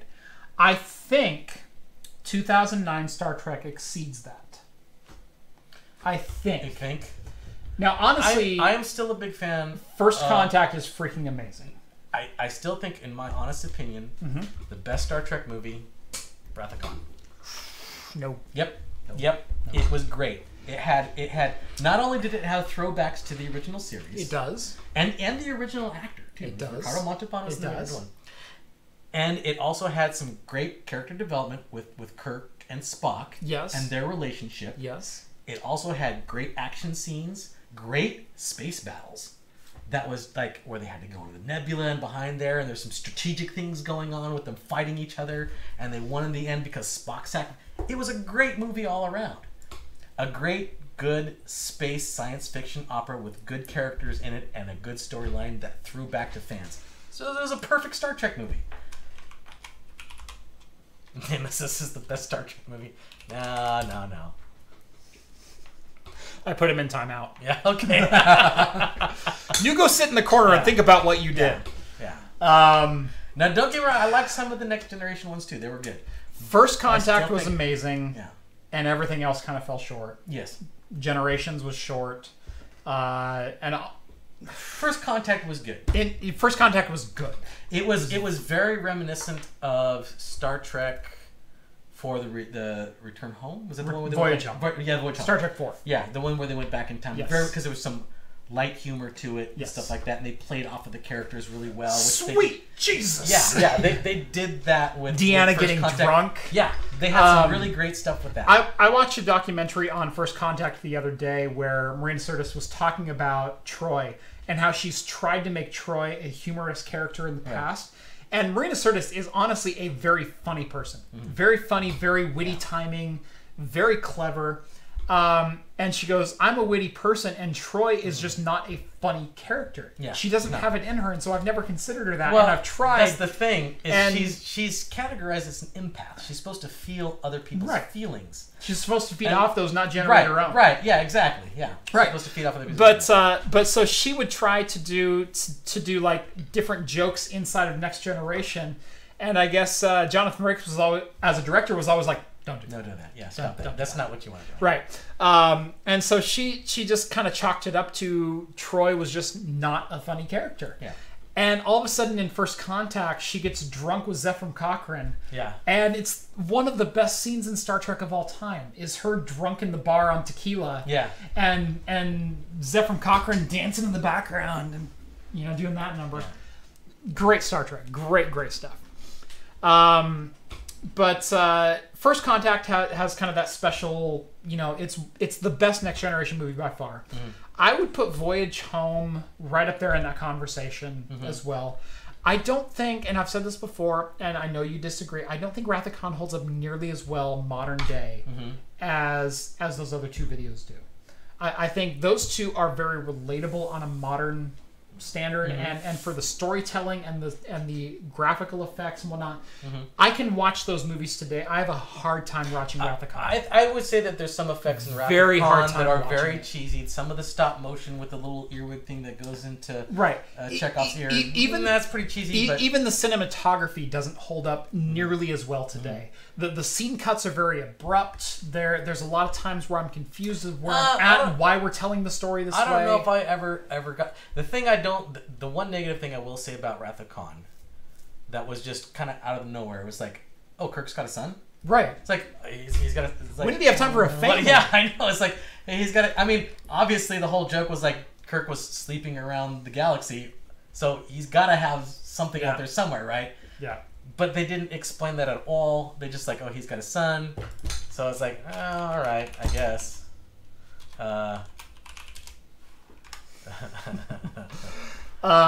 So yeah, well, I respect Wrath of Khan for what it was in the day, and it was a very good sci-fi film. I still think it's very much like Road Warrior, like oh, you're talking about the very first Mad Max. That's still a good movie too. It's not. It is. Look at it from modern storytelling standards. I think last time we talked about this, I did admit I had not seen it in a long time, and I should probably go watch it again. And I have not watched it in a while. But I saw Wrath of Khan not too long ago, maybe about 4 years ago. I watched it again, and I still enjoyed it. I still think it was very, very good. See, I watched it a couple years ago because we watched it before we went to go see Into Darkness, because I said Into Darkness is basically going to retell the story of Wrath of Khan. We knew that kind of going into it without knowing the full story. Right. And what I didn't like was essentially the character bent Kirk and Spock inside of Into Darkness. That Kirk is on the inside crying, "You have and will always be my friend." That's not freaking Kirk. You set him up as a badass in 2009. I know. Why regress him back to the sniveling little weasel who's sacrificing himself for the ship? That's not Kirk. Yeah. For God's sakes, man. They left character development out the window. That was awful. Yeah, it was horrible. It was awful. Yeah, it was not But we rewatched Wrath of Khan at that time, and it still didn't hold up. I didn't like it then. I disagree. I think Wrath of Khan holds up quite well. And again, it's maybe somewhere in the middle, but I don't think it holds up nearly as well as Voyage Home, as First Contact. Yeah. There are movies in the Star Trek realm that are timeless. There are episodes that are timeless, and there are some that just do not hold up at all. And I think Wrath of Khan just doesn't hold up at all. Yeah. So. No, I think Wrath of Khan does. There are some cheesy effects in there still, but I think, as a all-encompassing movie and a homage to Star Trek, I think it's way up there. Right. As far as I think one of the best space battles I've seen on I think it is one of the better stories overall, but I don't think the movie holds up. I think it tells a really good story. I think the cinematography doesn't hold up. As a viewer who watched it 20 years ago and then came back to it with watching nothing but modern movies since then, I don't think the storytelling inside of the movie holds up as well as it should. And definitely not having that sentimental piece with me, because that was a couple years before I was born, was Wrath of Khan coming out. So I didn't grow up as a 9-year-old watching it. You didn't watch. Well, you didn't. Right. You probably didn't start out watching the original series. You probably started out. I started out watching TNG. Yeah. See, Right. I was originally watching the original series. And thank God I didn't have to suffer through series 1. I got to jump straight into season 2. Yeah. No. Well, okay. I was still, when season 1 of Next Generation came out, I was still young enough to really not appreciate good storytelling. Right. I was just like, oh, Star Trek's back on TV. Let's go watch it. We got some good. Well, good, because season 1 didn't do that. Yeah, I know it was. Well, I mean, as a young kid, you don't know. Right. I mean, like, people think, Shark Boy and Lava Girl or whatever that movie was. That was a great. When you're a kid, you like stupid stuff. Right. Yeah. Right. When you watch it now, it's like, But I still feel Wrath of Khan was still very good. And I watched it. Kraft, so what you're saying is I respect your opinion, but you're wrong. It is my channel, damn it. Never saw the final few seasons of SG-1. Missed the whole Ori plot, I'm assuming you're saying. I watched most of SG-1. I don't think I watched the final few. I know SG-1 fell off with the last couple seasons. I've heard that a number of times. And I kind of stopped watching it. It was around the time that I was getting into other things and whatnot. And I don't know that I've ever seen the end of SG-1. But I can speak about the first 6 seasons. And the first 6 seasons of Stargate SG-1 are amazing. Yeah. I think I stopped watching SG-1 like around season 4 or something. Yeah, I made it to like maybe 5, maybe 6, I think. But there were 8 or 9 seasons of I thought SG-1. the very beginning of SG-1 was pretty good. Fantastic. Yeah. I mean, they made the movie to set up the TV show. Yes. And I thought the whole thing was expertly done. Yeah. So yeah. SG-1 was filmed in my city. That's awesome. Nice. Like the Pac-Man shirt with the beers. I was going to comment on that as well. I love that shirt. Yeah. That's an awesome shirt. So, my wife got it for me, actually. Yeah. Yeah, she knows me. That's right. That's right. Anyway, it is 10 after 10 o'clock, so I think we are going to sign off of this one. I think it's been a pretty good show. Yeah, it's been a great show. I made it myself. I made it through the show, even though I bit my cheek earlier in the day and actually drew blood. Well, you are cleansing it with alcohol, so I it's am. fine. Yeah. It's a little bit numb at this point. But I was actually a little bit worried going into the show, and I think I started the show maybe slurring a little bit because I was trying to hold my tongue on that side of my mouth. Right. But I think I'm a little bit better now. But yeah, I think it was a pretty good show. A lot of Star Trek talk at the end. I think it's all very relevant. You have your opinion, and you're wrong. No. No, I think if we look at IMDb ratings, I think I'll be right. Okay. I guess IMDb. Let's go look at IMDb Star Trek movies and see what the rankings are. IMDb. Okay, let's look at. Well, there's Beyond. We know that's gonna suck. Star Trek movies. IMDb. Okay, there we go. Star Trek movies. There we go. So here's the original series. So we got Motion Picture, which is a 6.4. Star Trek Wrath of Khan, 7.7. Ooh. That's pretty good. 7.7. Search for Spock, 6.7. I agree with that. It was a significant step back. Yeah. Voyage Home, 7.3. Which is not as good as Wrath of Khan. Which is the second place rating. We got Final Frontier, which is 5.5. Yeah, which wasn't great either. Undiscovered Country, 7.2. That was actually not a bad one either. A sneaky good entry in the series. Yes, that's right. It's not one that's remembered very well. First Contact, 7.6. Ooh, you son of a... Yeah, we go. A little bit better. We're close, though. Ooh. It's close enough. It's close enough for personal opinions. 2009, 8. I think it's just because it's more modern. Is really what I want to say, because it's like the age of the internet and stuff like that. Right. But how did animated series season 1 get an 8.3? I don't know. Or no, this is the original series. Oh no, I think that's a documentary. Okay, boldly go. Yeah, I think that's a documentary. Gotcha. No, this is Star Trek TV series 1966, 1969. Okay. Got an 8.3. Well, nostalgia-wise, that makes sense. Next Generation got an 8.6. Okay, good. DS9 got a 7.9. Oh, that's gotta hurt you. A little bit. It's a little offensive, if I'm going to be honest. Yeah.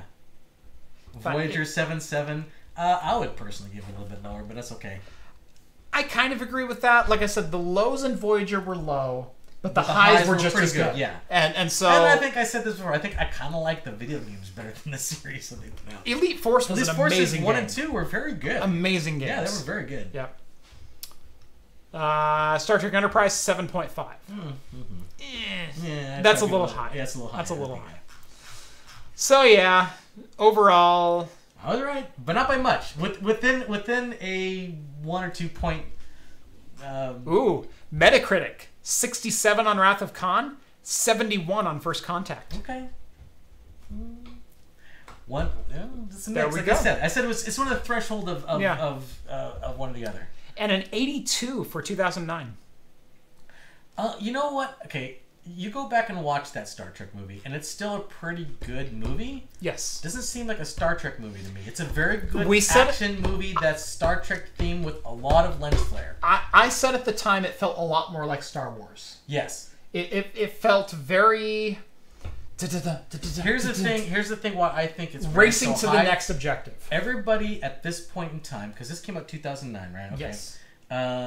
Before then, the last official Star Trek movie is 2002 Nemesis, which bombed. It was not good. It was not good. Right. People were starved for a good Star Trek content. Yes. Good Star Trek content. Here was something that was action-packed. And Insurrection was 98, and that was honestly worse than Nemesis. Yeah. It was fresh. It was new. It was action-packed. People were like, "Oh, this is pretty good. We liked it." And then after the initial thing, they took a step back. They're like, you know what? It's good, but it's not really Star Trek, you know? Right. And I think that's what Star Trek has been since then. They're like, okay, this first initial thing, we put a lot of action in there. That's what we got to do now. And that's what it seems to be now. That's what Discovery is. That's what all those other... Yeah. It hasn't become exploration and exposition and diplomacy... Right. And solving a mystery type of a thing. It's all been like, what can I punch? What can I shoot at? What can I blow up? And I think that's where they got off with Enterprise and Discovery was there's always been current political events tied into Star Trek. Yeah. TNG and DS9 especially. Yeah, they had some really good with DS9 with a lot of the Cold War kind of stuff with the Dominion. I mean, this was well post Cold War. Even original series. But remember, this was only 6 years after the fall of the wall. Yeah, and so there was a lot of weird feelings internationally and with border tensions and everything else, and there were a lot of non-political, just personal issues that were voiced during DS9 as well that kind of took center stage. But I think Discovery and Enterprise kind of fell into the loop of trying to be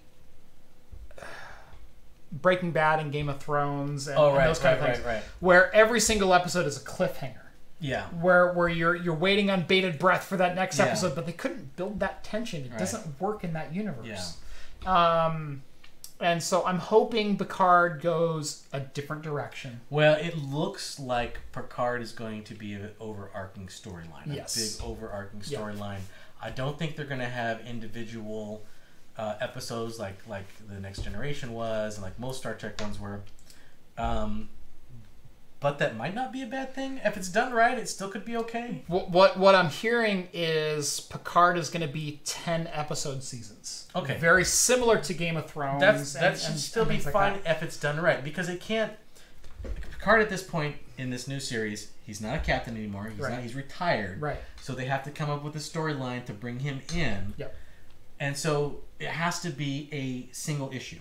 Yes. And because it's a single issue, they can't make it episodic. This issue this week, this issue this week, this issue this week. And they're not... It doesn't make any sense. Right. And they're not going to do what the original Star Trek Next Generation could do and have an entire episode dedicated to the character development of Ensign Rolaren. Yeah, right. They can't. Yeah. Where that was a very common thing, because remember the original TNG and DS9, those were 25 and 32 episode seasons. Yeah. Where it was 42 minutes per episode, and you could spend 4 episodes exploring quirks. Yeah, whatever. You can afford filler. And you could afford Deanna going on a soul searching journey, right, and Worf, going off to fight for his ancestors and things like that, and reclaim his house name. Yeah. You're not going to get any of that. This is going to be a single narrative adventure into space. And again, that might not be it's not traditional Star Trek, but it might not be a bad thing if done the right way. If done the right way. Right. That's true. If done the right way. Anyway, we could talk about this all night long. We just spent another 8 minutes on a tangent. So we are going to leave you here. Yeah. This has been episode 92 of Talking Heads, your once weekly live show for the latest in beer and tech news. Join us every Wednesday at 8 p.m. Pacific time right here on YouTube.